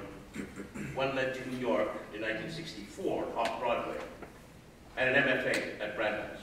The other one led to Delano and sleeping on the floor and having my ass dragged with everybody else. I went to Delano. I went to Delano because that was the route. It was the right route that I needed to relate to. And I've had many moments like that in over the 50 years of my involvement. Many happy moments, incredibly joyful, happy moments. Really, not the fancy moments. I mean the joyful moments of just working. Some of the moments that Diane was talking about, freezing our asses off in the old warehouse, and yet doing creative work, you know, and really putting flats together so we could get a kerosene heater just to be able to get warm because we had no heat in this big old warehouse. And we're still there. We have a new warehouse that has no heat. I don't know. I want to keep that edge somehow, reminding us, you know, that you have to stay on the edge to do your work, you know. And it's not about the fame. It's not about the position. It's about the joy that you get when you're doing it. And if you can always go back to that point, it's a bit chaotic now, but you always go back to that point, you'll never lose it, you know? You will continue to regenerate whatever it is that got you into it in the first place.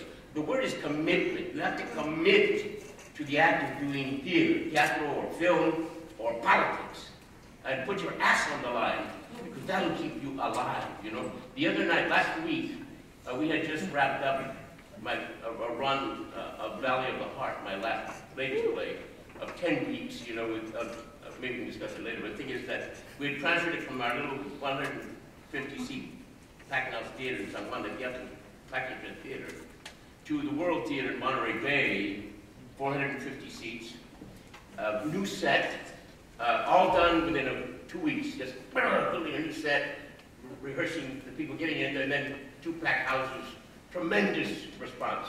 And the professional achievement, the look of it, was something that I was very proud of, because I've always wanted that for the theater. And then the next week, we came back to San Juan, last week, and we were rehearsing Dia de los Muertos, our actors, for the street, in our rehearsal room, a tiny little room that Pinan developed. And then Esperanza del Valle, a dance group, is on stage, and then we had a group, Hijos del Sol from Salinas, building calaveras, you know, and then preparing our stage. And it was a moment of chaos, but it was a beautiful moment. I felt so happy. Lupe recognized that too. I felt so happy. Lupe said she was blessed that to be part of that moment. And the teatro has had many of those moments. You got to age with it though, okay? I'm no longer the 25-year-old full of piss and vinegar, okay? I'm the almost 75-year-old, yeah, maestro viejo, you know what I'm saying? But I find joy from the same activity. You know,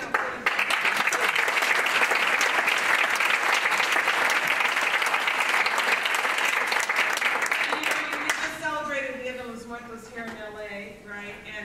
And we're working, the Center Theater group is working with Pinan, and we went, you know, to the self-help graphic celebration, and Pinan was, you know, leading a procession with Chaz from the Teatro, and it was a really great reflective moment, because back in San Juan, we had begun with self-help graphics and Gala Dia de la Raza in the United States, the celebration of Day of the Dead. And to hear that it's still going on in San Juan, you know, this long after, and the impact that it had in developing a holiday for the United States that is now taking over Halloween. Yeah. It's fascinating, right? And in Mexico, they have the opposite. Halloween is taking over the Day of the Muertos, and we're picking up the banner. And it's because of these sort of cultural investments that we've done over the years, and theater, in this case, really brought that to be. So yeah, la calavera has always been one of the standard figures. You play la calavera. And you saw it in the film. But, you know, in the first play that we took to France was La Calavera de Cruzolasi. It was an actor with these crude calavera masks. And we connected with Mascarones from Mexico. They were doing calaveras also. But that idea then, that out of a theater piece comes a national holiday that we're all sharing. What a fantastic, mind-blowing reflection. Yes. So I have a question, a follow-up that's from this conversation we've heard that the politics has been important. And then second to that, how lovely this little town San Juan Bautista is. It's been the theater of home. And so for the benefit of everybody here, why a little tiny town of 1,800 people? Why did the teatro move there? And what does it meant being there for over 40 years now? 43 years, yeah. Okay, if you've seen the film Vertigo, you know the mission where Tim Novak takes a dive. That's our mission. That's our homework. That's a plaza there where Jimmy Stewart walks. That's our homework. But for whatever, there's still 1,800 people, and we can't even drink the water out of the faucet. It's too many nitrates. But the fact is that San Juan Bautista used to be larger than El Pueblo de los Ángeles. Or let me put it accurately. El Pueblo de los Ángeles used to be smaller than San Juan Bautista. San Juan Bautista is in the Central Coast area, Monterey Bay area, inland. So it was taken over by the Americans, not to say gringos, very quickly. And they came and imposed order, you know, right away. And so because it was a seat of revolutions, it was the military capital in California. Jose Castro was the last military governor of California, along with Pio Pico and some of the others, you know. But the thing is that he left. He sold all of his properties and went back. He became the governor of Baja California until he was assassinated in the 1850s. His house is still there in San Juan. I wanted to be able to recapture our history. I was tired of feeling like an alien in the place where I was born. And everywhere I went, there were barrios that seemed to be put away, marginalized. Even here. You know, the people live in West LA that had never been to East LA. One of my editors, La Bamba, had never been to East LA, and he was born here. Okay? Spent all his life in West LA. But the thing is that the idea of barrio is something that is visited in all our towns. And San Juan has no barrio. San Juan is all barrio or no barrio. and it's got everybody there, but it's working through its problems, you know, very slowly. But it's like a kernel of history that's left there. And we have been confronting the Western myth there for 43 years. We went through the mission because that was accessible.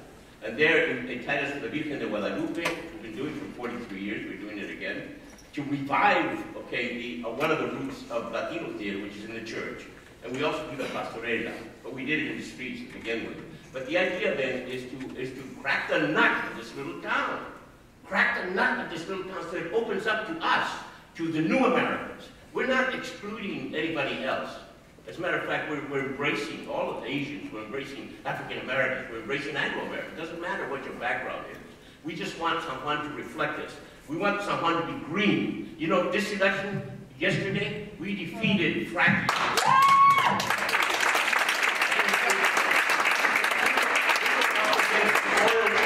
They were spending all kinds of money to come in and frack the fuck out of San Benito County. You know, it was only 50,000 people, but we beat them. Wow. We beat them, you know. And the press conference that helped to do that was held in a Teatro Campesino. It was held in a Teatro Campesino because we owned the damn place.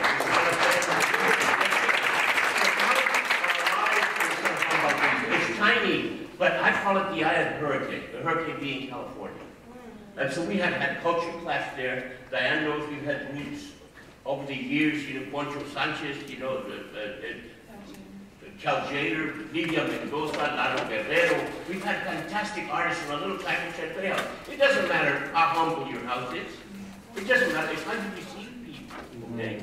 So if you're in some little barrio or if you're someplace in a little storefront, fine, beautiful. You know, we have a running joke. Every time I see a storefront, I say, the Teatro Campesino will fit here. You know? Anymore, and I say, man, this would be a great home for us. You know, but because I love the fact that San Juan is out of the way, that it seems like a backwater, because that's where the power is, man. That's where the power is. You know, when we would tour, and we were so exhausted, it was a great place to come back to. And there is a kind of calmness and peacefulness about the area that allows you to create. And so when you're thinking about work and devising work in a big city, Rosalba's here, she's in the Bronx. Wow! You know, they're creating work in an area that is just bustling, and we did the opposite. You know, we created in a city in a town that gave us peace, and that worked for us. We still have that flamenco troupe that's based in New York and comes once a year. And the director Martin was one of our plays, and the first time he came back a couple of years ago, he stopped at the Teatro and he kissed the steps. He was coming from New York City, you know. And the thing is that they came to rehearse the piece in someone, and then you take it back. And they brought Lee Brewer, you know, again, you may know his name, to direct them. And so we're running rehearsals in one room, and Lee Brewer's working with the flamencos in the other room. I mean, really, you can make it happen. You've got the commitment, okay, you've got the soul for it. You can cut through all the money problems and the personnel problems and whatever the training problems. You just got to keep pushing because you're committed to the idea. Do you have any reflections on San Juan Bautista, what it's done for the theater, or what it's done as part of the best of times? Well, you know, my mother used to always say, because we used to do all our shows free, and especially in San Juan, and she, of course in Spanish, because she didn't speak English, said, when are you going to start charging? You know, one of the things I think that, and she always said that, and I always refer back to my mother, is that you have to find yourself rooted. You have to own your own place. We bought that building back in 1978, 79. And, you know, we bought it, and we always say that it was a house that Jutsu built because it was crazy. We had a balloon payment in 2 years, and at that time it was $175,000, which is nothing now. But at that time, when we were making, $100 a month, that was a lot of money. So we ended up buying the building in 2 years because of the royalties of Jutsu. And that's why we own that building. And that has rooted us. Actually, Lupe handled all the transactions. I want to make that clear.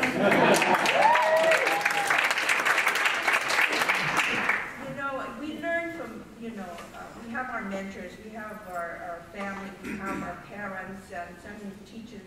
I mean, my mother taught me how to economize, so we keep our life pretty simple in San Juan. But we own our building. It's leaking right now, but it's still around. But I think that has rooted us in San Juan. I think Diane can remember the time when we performed at the Inner City Cultural Center here in Vermont, Yeah. And it was raining then too, and it rained, and we had to get out in costume, right, with the mops, because the seats were wet for the audience. And so in character, like a familia raspachi, the teatro went out and mopped the floor, and the seats,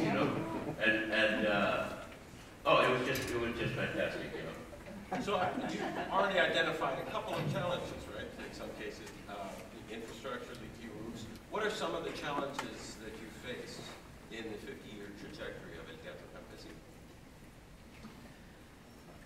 What haven't we faced? This is a group that it's twofold. This was an ensemble. I was part of an ensemble. And then Luis also had his career. So there was a double whammy here. There were moments in which we had to create a show, and Luis was, rehearsing Zoot Suit, and we were in Europe. And so you began to see that we were a tight ensemble, and then Luis had aspirations, and rightfully so.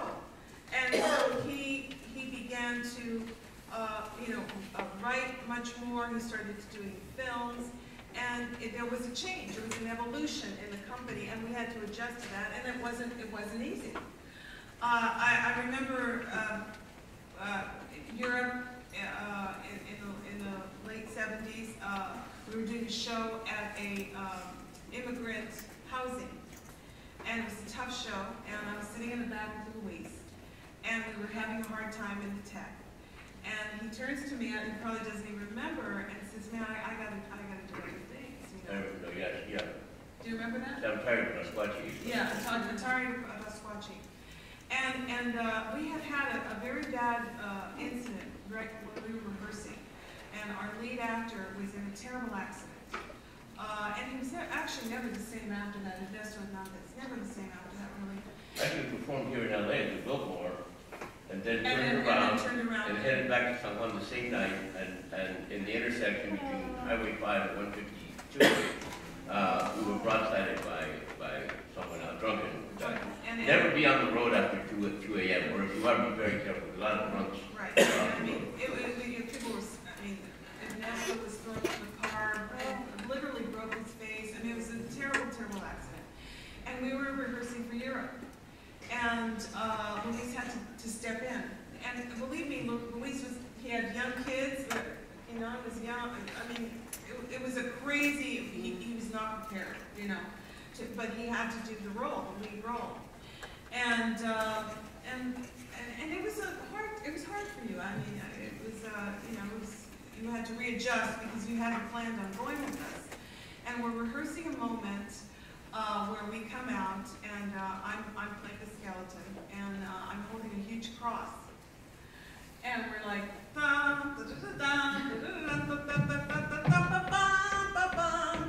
and I come out with this cross, and I'm supposed to hit the pelado, which he was playing, and he's supposed to duck, and he doesn't duck, and I hit him in the face, and I'm still probably, he has a scar. And I did this to Luis Valdez.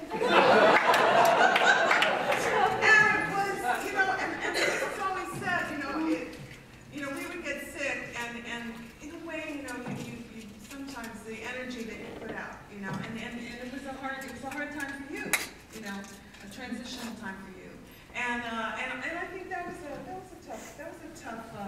It's interesting how you see it. Yeah. That it was hard. I thought it was wonderful. Well, because we were all in the show. We ended up having to be in it, and I had 2 young children. I think Inan at the time was 3, and Arawak was 5. And I remember that we had trained them to sit on the side because I was in the show. And they knew exactly the moment when the show was over because they would run on up. They had a blanket on the side. They would run up to, I think Inan would jump on his shoulders and he would say, "Viva la causa, viva la causa." It was wonderful. That's what I remember. Also, I mean, that particular, one of the memorable performances with the guys, with the children, was at Jean-Louis Barrault's theater, the Teatro Campesino, which is the old Gare in Paris, by the Seine. And we had audiences of Japanese tourists. That was rather intimidating, but they didn't respond. I got more Mexican than ever. But then they really very enthusiastically but politely applauding at the end, But anyway, we discovered that Jean-Louis Barrault was a real ally, and again, he's one of the heroes of world theater, and Madeleine Renaud, his wife, and I became aware that we were really part of this large family that included Peter Brook, that included others, Augusto Boal, and there's so many names that come to mind. But the thing is that's really important because the overview, okay? The overview, you got a lot of you young playwrights, you got to understand now, 50 years ago, literally 50 years ago, I was a young Latino playwright with no place to exist. I had no place to be. There was no place for me. Now, I did have that professor that invited me to Brandeis, and I did have that opportunity to go to New York, off Broadway, and that would have been an interesting possibility. But I took this other route. But the thing is that I realized then, having studied theater in college, that we needed a lot of apparatus in order to make Latino theater happen. We needed an audience.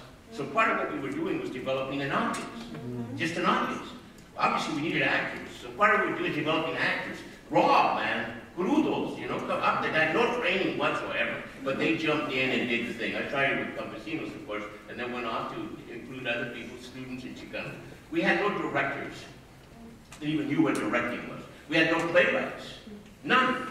My only antecedent before I began to write, before I wrote the Shrangera Panta Theft, actually my first play, was Josefina Nigli, who wrote back in the 1920s and the 1930s. And then my other antecedent that I acknowledge was Rodolfo Sigli and Mexico.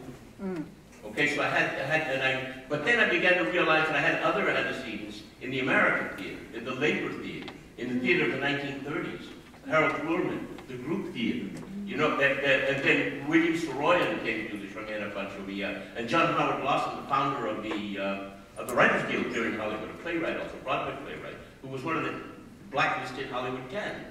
You always see him in the old newsreels. But the thing is that these people, these two guys, these two men saw my first play, Shrangera Pancho Villa, and they said, this is it, you're on a track, you know. So I felt accepted on that level, but there were no other Latinos.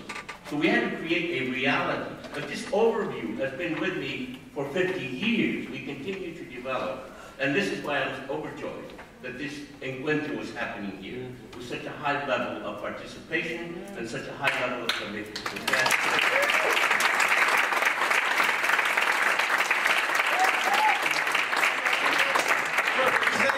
Towards the future, then. I think everybody here, including some of our current members of the Teatro Campesino, have a sense of what that history might be, or excuse me, the future will be. But if it's not the future, then what are the hopes? Or what vision do you have of the future for Teatro Campesino after 50? Well, I would love to see you have a partner. You know, Kinan is the artistic director, and I feel that he should have a partner who helps you run the company. You know, that would be my if you're going to continue, right? And there would be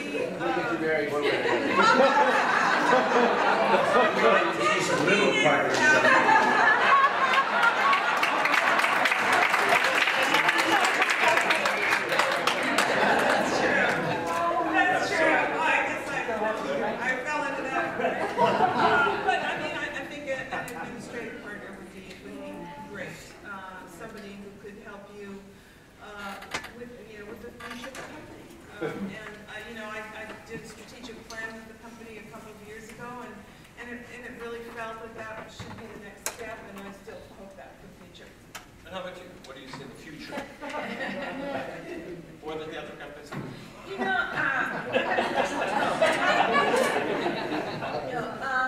You know, if you had told me 45 years ago that I'd be here today, that I could foresee the future of where I would be, would not be here.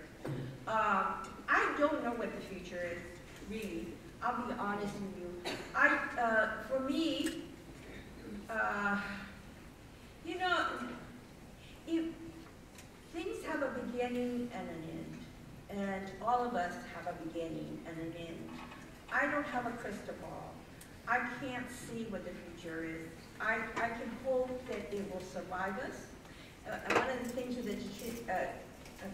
the plan that Diane helped develop with the group, how can the Teatro Campesino survive without somebody named Valdez at the end?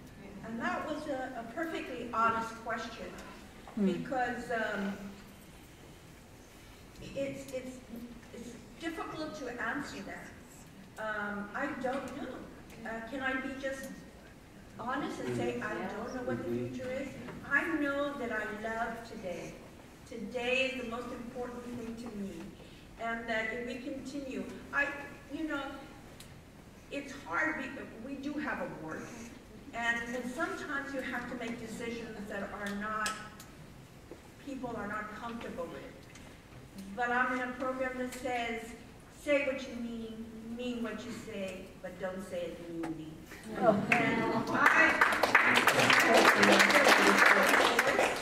we have to speak out, but we can be kind to one another.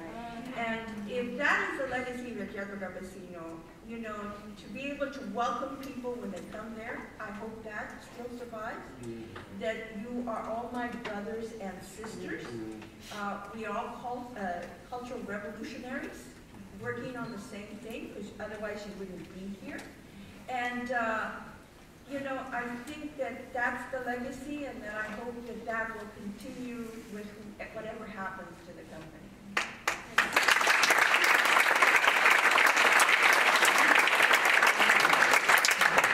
Well, I think, you know, the paths have been laid out for quite a while. I want to acknowledge my longtime colleague and compañero Jorge Huerta.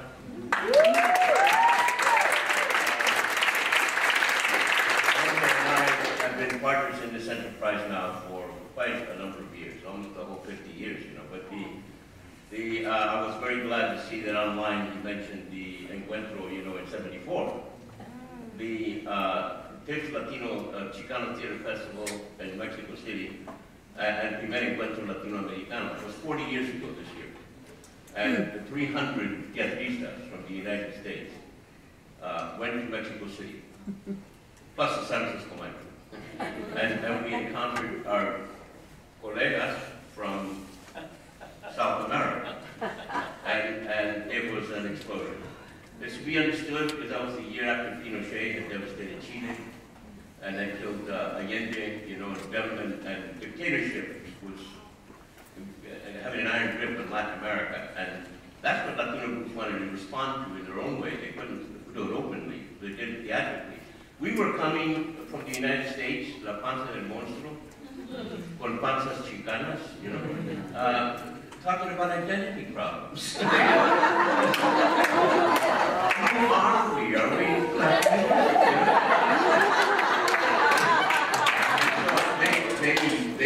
they said, who are you? You know, that's your problem. And then after most of the Latinos couldn't speak Spanish, right? So we had our críticas. All the Latinos could do was bite their tongues. And so they saw the actos, the Latinos saw the actos, and they said, but this isn't theater, you know, there's no training, this is crude, what is this? So it was explosive, and there was a lot of misunderstanding. It personally took me 30 years, literally, to get back to Mexico City.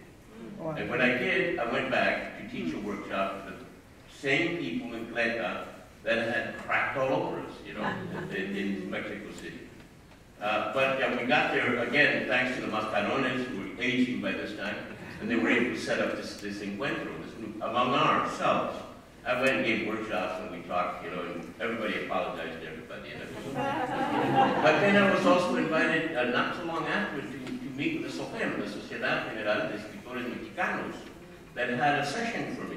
And then we had an Encuentro in Puebla, you know, sponsored by SOGEM, to discuss my work in the Teatro Campesino.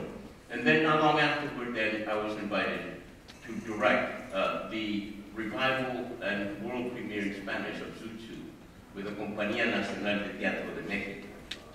And this was in 2010. It was a tremendous hit. They said, don't expect the reaction we got in LA. We got the reaction we got in LA. It helped that Arizona was going to shit because people were responding. But the thing is that we won the Critics Award, Best Mexican Musical of the Year. You know, it had that qualitative title for some reason, the Mexican musical.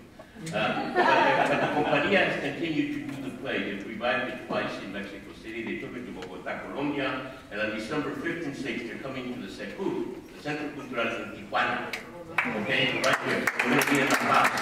So for me, as a Chicano playwright, to be able to go back to Mexico and deal with my professional contemporaries, to meet Hugo Pascombanda, you know, and like Emilio Calvaín was one of the great ones, you know, of playwrights, and to be considered a Mexican, at the same time that I'm an American and a Chicano, and reaffirm my Latino consciousness, pero en español, hacerlo en español también, porque ya también tenemos tertulias y críticas, y hay que hablar en el idioma de nuestros antepasados, y también de poder escribir en ese idioma, sino directamente entonces con traductores, porque nuestro trabajo, nuestras obras tienen que ser conocidas en América Latina, y el futuro tiene que ver, el futuro para mí es un futuro bilingüe. Estamos hablando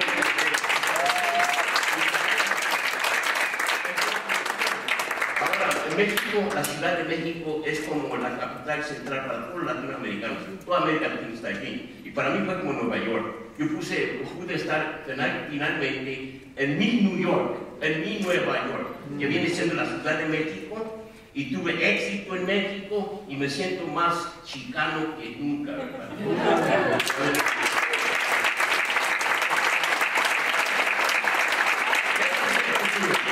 I urge you, think about the border. Don't let the border separate you. All of Latin America. Let's do it in Spanish, do it in English, do it in French, do it in Chino, it doesn't matter. Do it in whatever language, but reach out.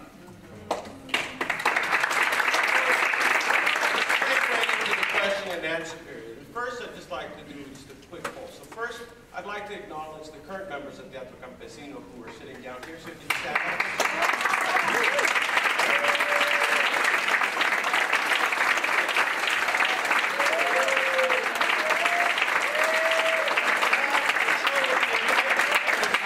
Gonzalez, members of the best region.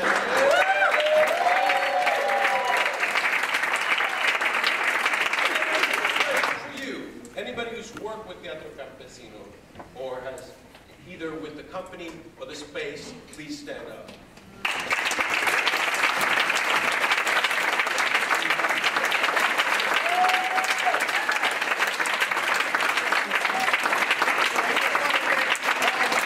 Participating in this grand adventure that is in Teatro Campesino. And so we carry each other in our hearts, and we carry each other's stories, and we all carry each other's memory, and that's our sacred duty. Pass that on to the next generation. Great. Okay. So, questions? For yes. I just wanted to add, Jinan, I think there's another category of all of us who are doing teatro because of the Teatro Campesino.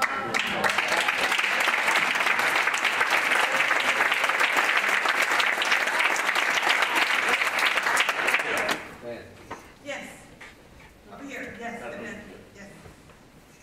Yes, oh, you know, I'm so enamored with your whole existence and everything else. But one thing that I find so fascinating in the history of teatro is your experience when you went on a flatbed truck with actors to the war of the UFW. Could you just say a few sentences about what that was about? Because that was captured in the movie. I mean, it's been captured throughout the history of it. I saw, we've all seen it, that's a heart-wrenching thing. And it's brave and courageous, and I just want to hear from you a little bit about that time. Well, I mean, it was direct. It was like Cesar was right. There was no time to reverse or anything, so we had to do it on the picket line. It helped after a couple of weeks that the campesinos elected me picket captain so I could run the picket line. And so we started, well, we started with chants. So if you get bored out there being 8 hours a day, you know, just standing out there. And so I get some chants going, and the things that I had learned in the movement already, the civil rights movement, anti-war movement, and then songs. I was Team Lida, you know, the first member to join the teatro. Played the guitar, it was very good, and we played what he knew and what I knew, and then we started writing songs, you know, based on the labor movement. And we sang those songs out on the picket line, right? That kept us amused for a while. And then after a while, we saw this repartee happening, talking to the campesinos. The objective was to get them out of the field. So we used to climb on top of the panel truck, you know, and do outrageous things. Now, we're facing danger. You're facing daily danger. I had a gun put to my head out the picket line. What can you do to dispel that? What can you do on any picket line, on any political confrontation? Well, if you're an actor, you're part clown. And what happens then is that you expel the fear. Now, Mexicanos, machos aren't supposed to do this kind of stuff, okay? That was a little weird, you know? Me, I had my mustache. People thought I was dangerous, but then I do stuff like this.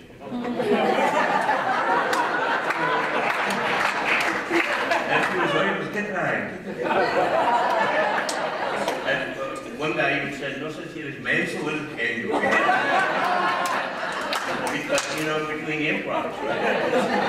So you do that on top of a flatbed truck, and people begin to look at you, you know.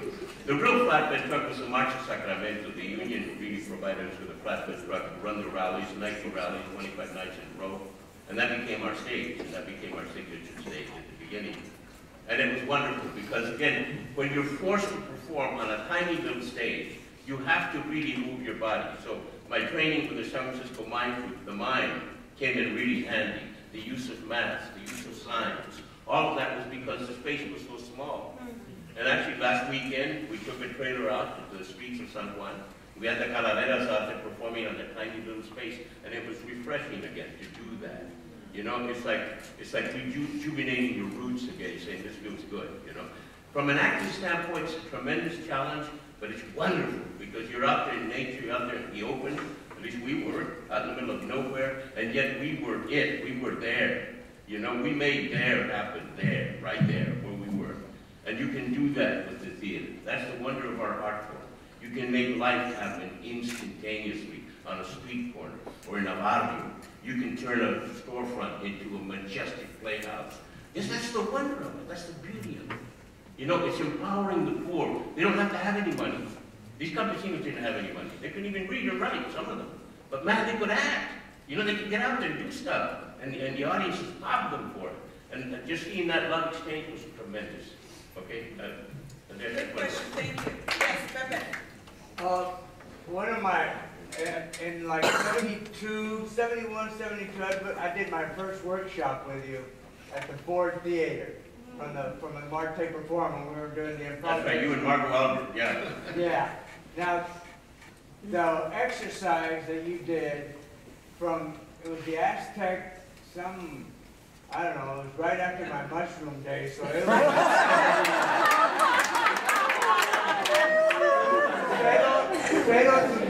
and you did all the things. I remember number 4 was the chair. But do you have these exercises in Teatro Campesino workshop book that people can get? Yes, we do. I have, it's called the Vibrant Being Workshop. The Vibrant Being Workbook, okay? Vibrant Being is attached to, again, an aesthetic that we've developed over the last 50 years. It's rooted in Mayan thought. Uniquely means vibrant being in Maya, that we are all vibrant beings. You know, we're not meat, we're vibration. And so working off of that, we've broken into 4 columns, which are the 20 pasos, which is the sacred calendar. Breaks into 4 columns of 5 steps each. So the first 5 steps relate to the body.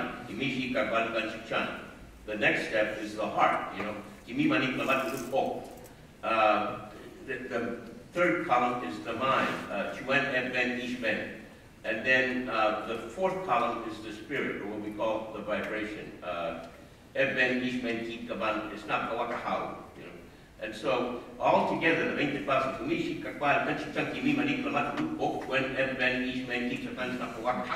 right? Those are the 20 pasos. So we do a workshop with 20 pasos. Now, there's only a few people that can teach this. Kinan can teach this. Members of the teatro, a few members can teach it. So the workbook is for further elucidation. Yes, I've read it. It's not published yet. It's the greatest exercises that I've ever done in my life. Wow. And I was 3. No wonder you're so young.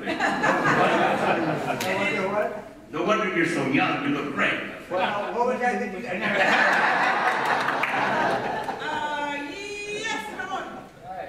You mentioned that, you know, audience development, and over the 50 years, you've probably seen a lot of audience members. Now that we're reaching this new America, what should we keep in mind, like as young producers, as we move forward towards audience development? Well, once again, my little play Valley of the Heart deals with 2 families, one Mexican-American, the other Japanese-American family. It's a love story, but it deals with the Japanese concentration camps from a Chicano point of view. The storyteller is a Chicano who falls in love with a Japanese-American farmer's daughter. And then he sees, they have a son, and he sees that family go into the concentration camps. Now, the unexpected audience development factor for us was the Asian American community. They came streaming to San Juan Bautista. They have donated funds. And really what they are, the reason they do that is because they appreciate the story that we're telling in the play. And these are realistic characters, and yet they're archetypical. And the fact is we're telling a story that exists in their mentality and in their pain, And as one minority group to another, I've looked across, we've looked across and said, okay, we're going to tell your story for a change and see ourselves in the mirror. When I was writing the play, I felt that I was seeing myself in a Japanese-American mirror. And that was refreshing to me. And then also I had to take, it took me 10 years to decide to do this without help, because I wasn't sure that I could go into the Japanese-American experience. But I did research, and I based it on all of my experiences. And it seems to have garnered enough respect so that we have a lot of support in the Japanese and Asian American community. Now, audience development is about who's on stage is reflected in the audience.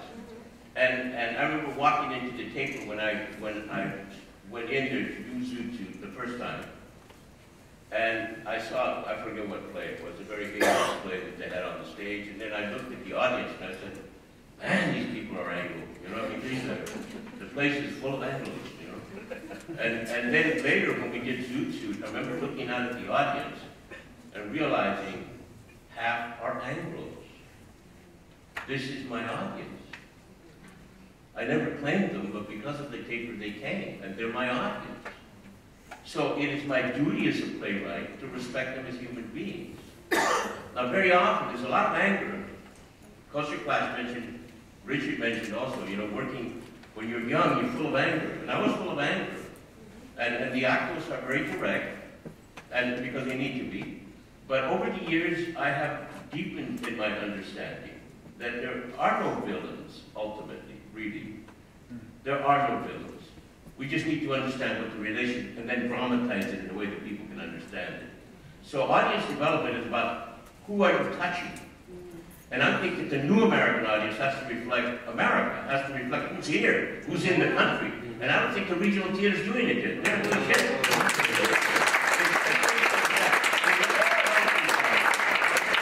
All efforts to Diane, she's done a wonderful job of defending this point at the taper. But it's not just the taper, it's all of the regional theaters. They don't need to create a category for us. They don't need to open up one slot and say, okay, this is going to be a Latino play, right? You know? Or an African American play, because that's smorgasbord, you know? What we need is just to be acknowledged as human beings. You know, why aren't we in more plays? Why every time that they ask one of our politicians an interview in one of the talk shows, it's always about immigration? Yeah. What, we have no thoughts about Iraq? We have no thoughts about the drought? We have no thoughts about everything else, and women's rights? We can talk to all those issues, and that's the lesson for the theater. So audience development, if you're broad enough in your pieces, you will attract more people, okay? Can I just jump in on that really quickly? There's been a motto that the Teatro has carried forth as a rallying cry that has inspired all generations of the theater. That's if people don't go to the theater, then theater must go to the people. Mm-hmm. And that can be in terms of the content, but also the places, and that is something that he is speaking to. I'm going to go upstairs. Yes. Personal question. I think it's so, because I'm getting married 6 months, and I'm lucky enough to be working with my fiance at our own small theater company. And just some advice on how I can make sure that she doesn't kill me.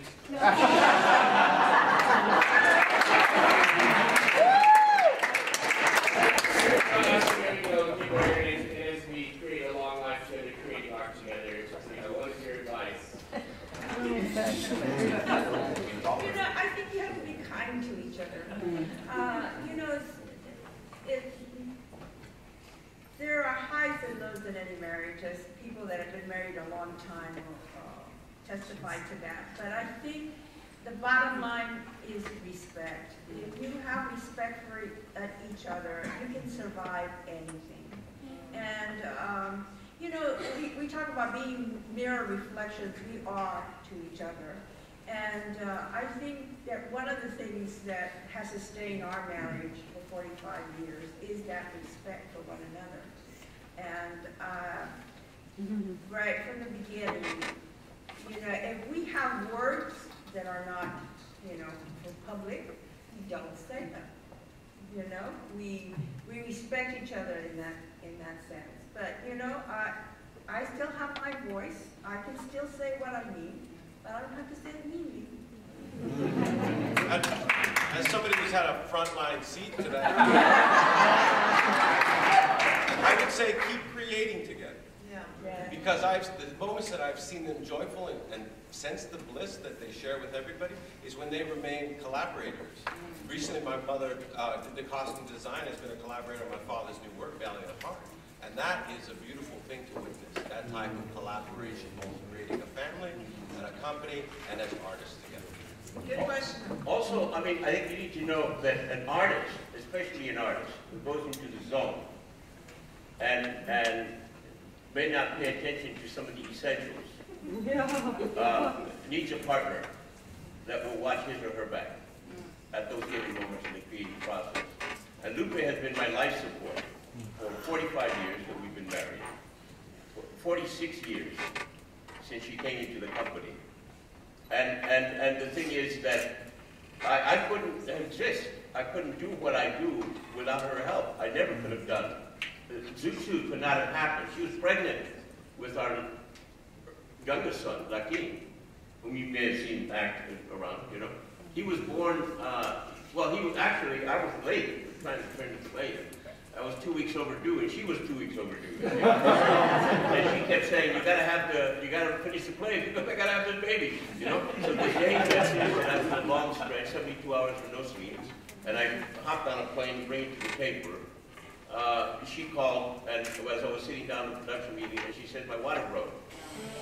And then the phone went dead, and I had no choice but to turn right around, go back to LAX, and fly back to San Jose, and then make my way to Salinas. Luis Lopez to pick me up, you know, this country class, and he took me to the hospital, and my wife had just had Lakin, you know.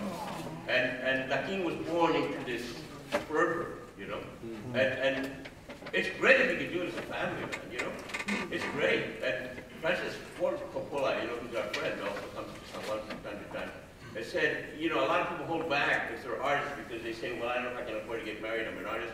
He says, don't wait.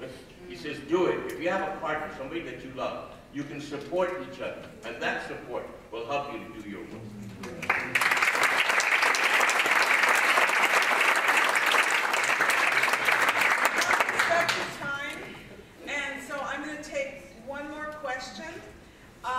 And then I want to bring up, well, let's take one more question. Yes?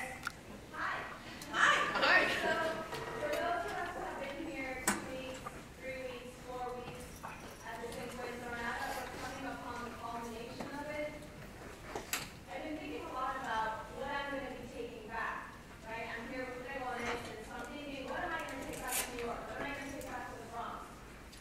So I'm asking you, because, you know, there might be artists here like me who I see myself in that chair 20, 30 years from now. So what is your expectation of us when we go back to New York or Denver or Chicago?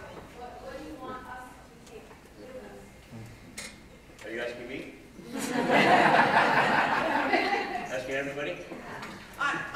You know, what is your expectation of this new generation of theater artists? I personally would love for you all to be leaders. Sometimes I feel like I continue to be out there as a leader, and I would love to be a full-time artist. But I have a responsibility to my community, to you all, to keep the door open until there are more of you ready and primed to lead. So I am waiting, as many of us are. And I'm still out there, and I'm loving what I'm doing. But and to go through the entire struggle. It is a struggle being an artist. It is not easy. And as we heard tonight, you have to diversify what you do in order to survive. And you have to do more than one thing. Just to be an actress, it's not gonna. It's hard to sustain. You have to do more. You know, what are the other things that go with that? So, so that would be my advice.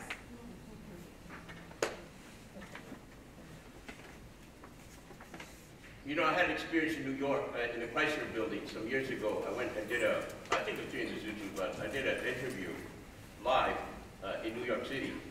And I was really impressed because the two hosts were kind of reflective of two ends of the Latino world. And the hostess was very blonde and blue-eyed, kind of Española, but she was Latina. And the other host was very African-American looking, but Puerto Rican or Dominicano, I forget which, but also very, very Latino. And then there was me, you know, Indian Joe, you know, in between. And we were speaking to New York, the greater New York area, and people were calling in Espanol, hablando, Latinos from all over Latin America, and I just took that memory and put it away like a treasure, because it seemed to me that day, that morning, I was talking to all of Latin America, you know, in New York City. The thing that I expect from you is to develop the image of America. We are not recent arrivals. We are America.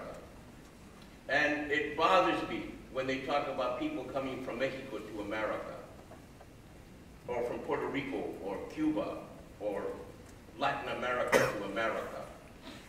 America, the United States is not America. It is the United States of America. But we need to share that. Now, the challenge before you is evident. If you saw the electoral map last night, it's all those red states in the middle. Okay? New York is relatively blue, California is blue, you have Oregon, you have areas that are blue. And blue kind of means more consciousness, you know. But it's those red areas. Yet they have a lot of promise. We need, and yet those are the people who go to New York and see plays on Broadway, you know. I don't know if they get to the Bronx. I don't know. I don't think they get to Pregones, you know, they don't quite make it, you know, but my thought is that in the future, in your lifetime, there will be people from the Midwest going to Pregones, and Pregones will be wherever it needs to be. If it's on Broadway, Broadway will have received this long since. But I think we need to transform the country. America is an unfinished song. America is an experiment that needs to be completed. And we are now participating as full partners in this evolution.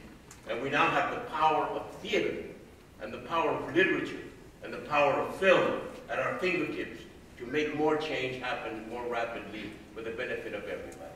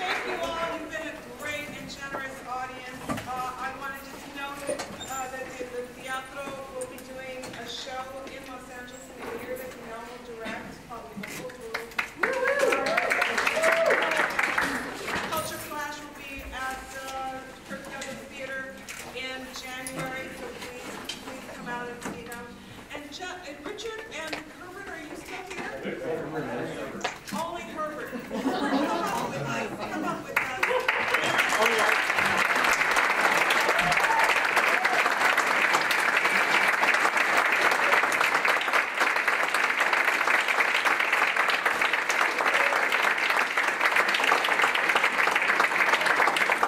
And thank you so much for a great evening. And yes, one last time, Herbert Siguenza, we wanted to thank for designing the cover of the Encuentro.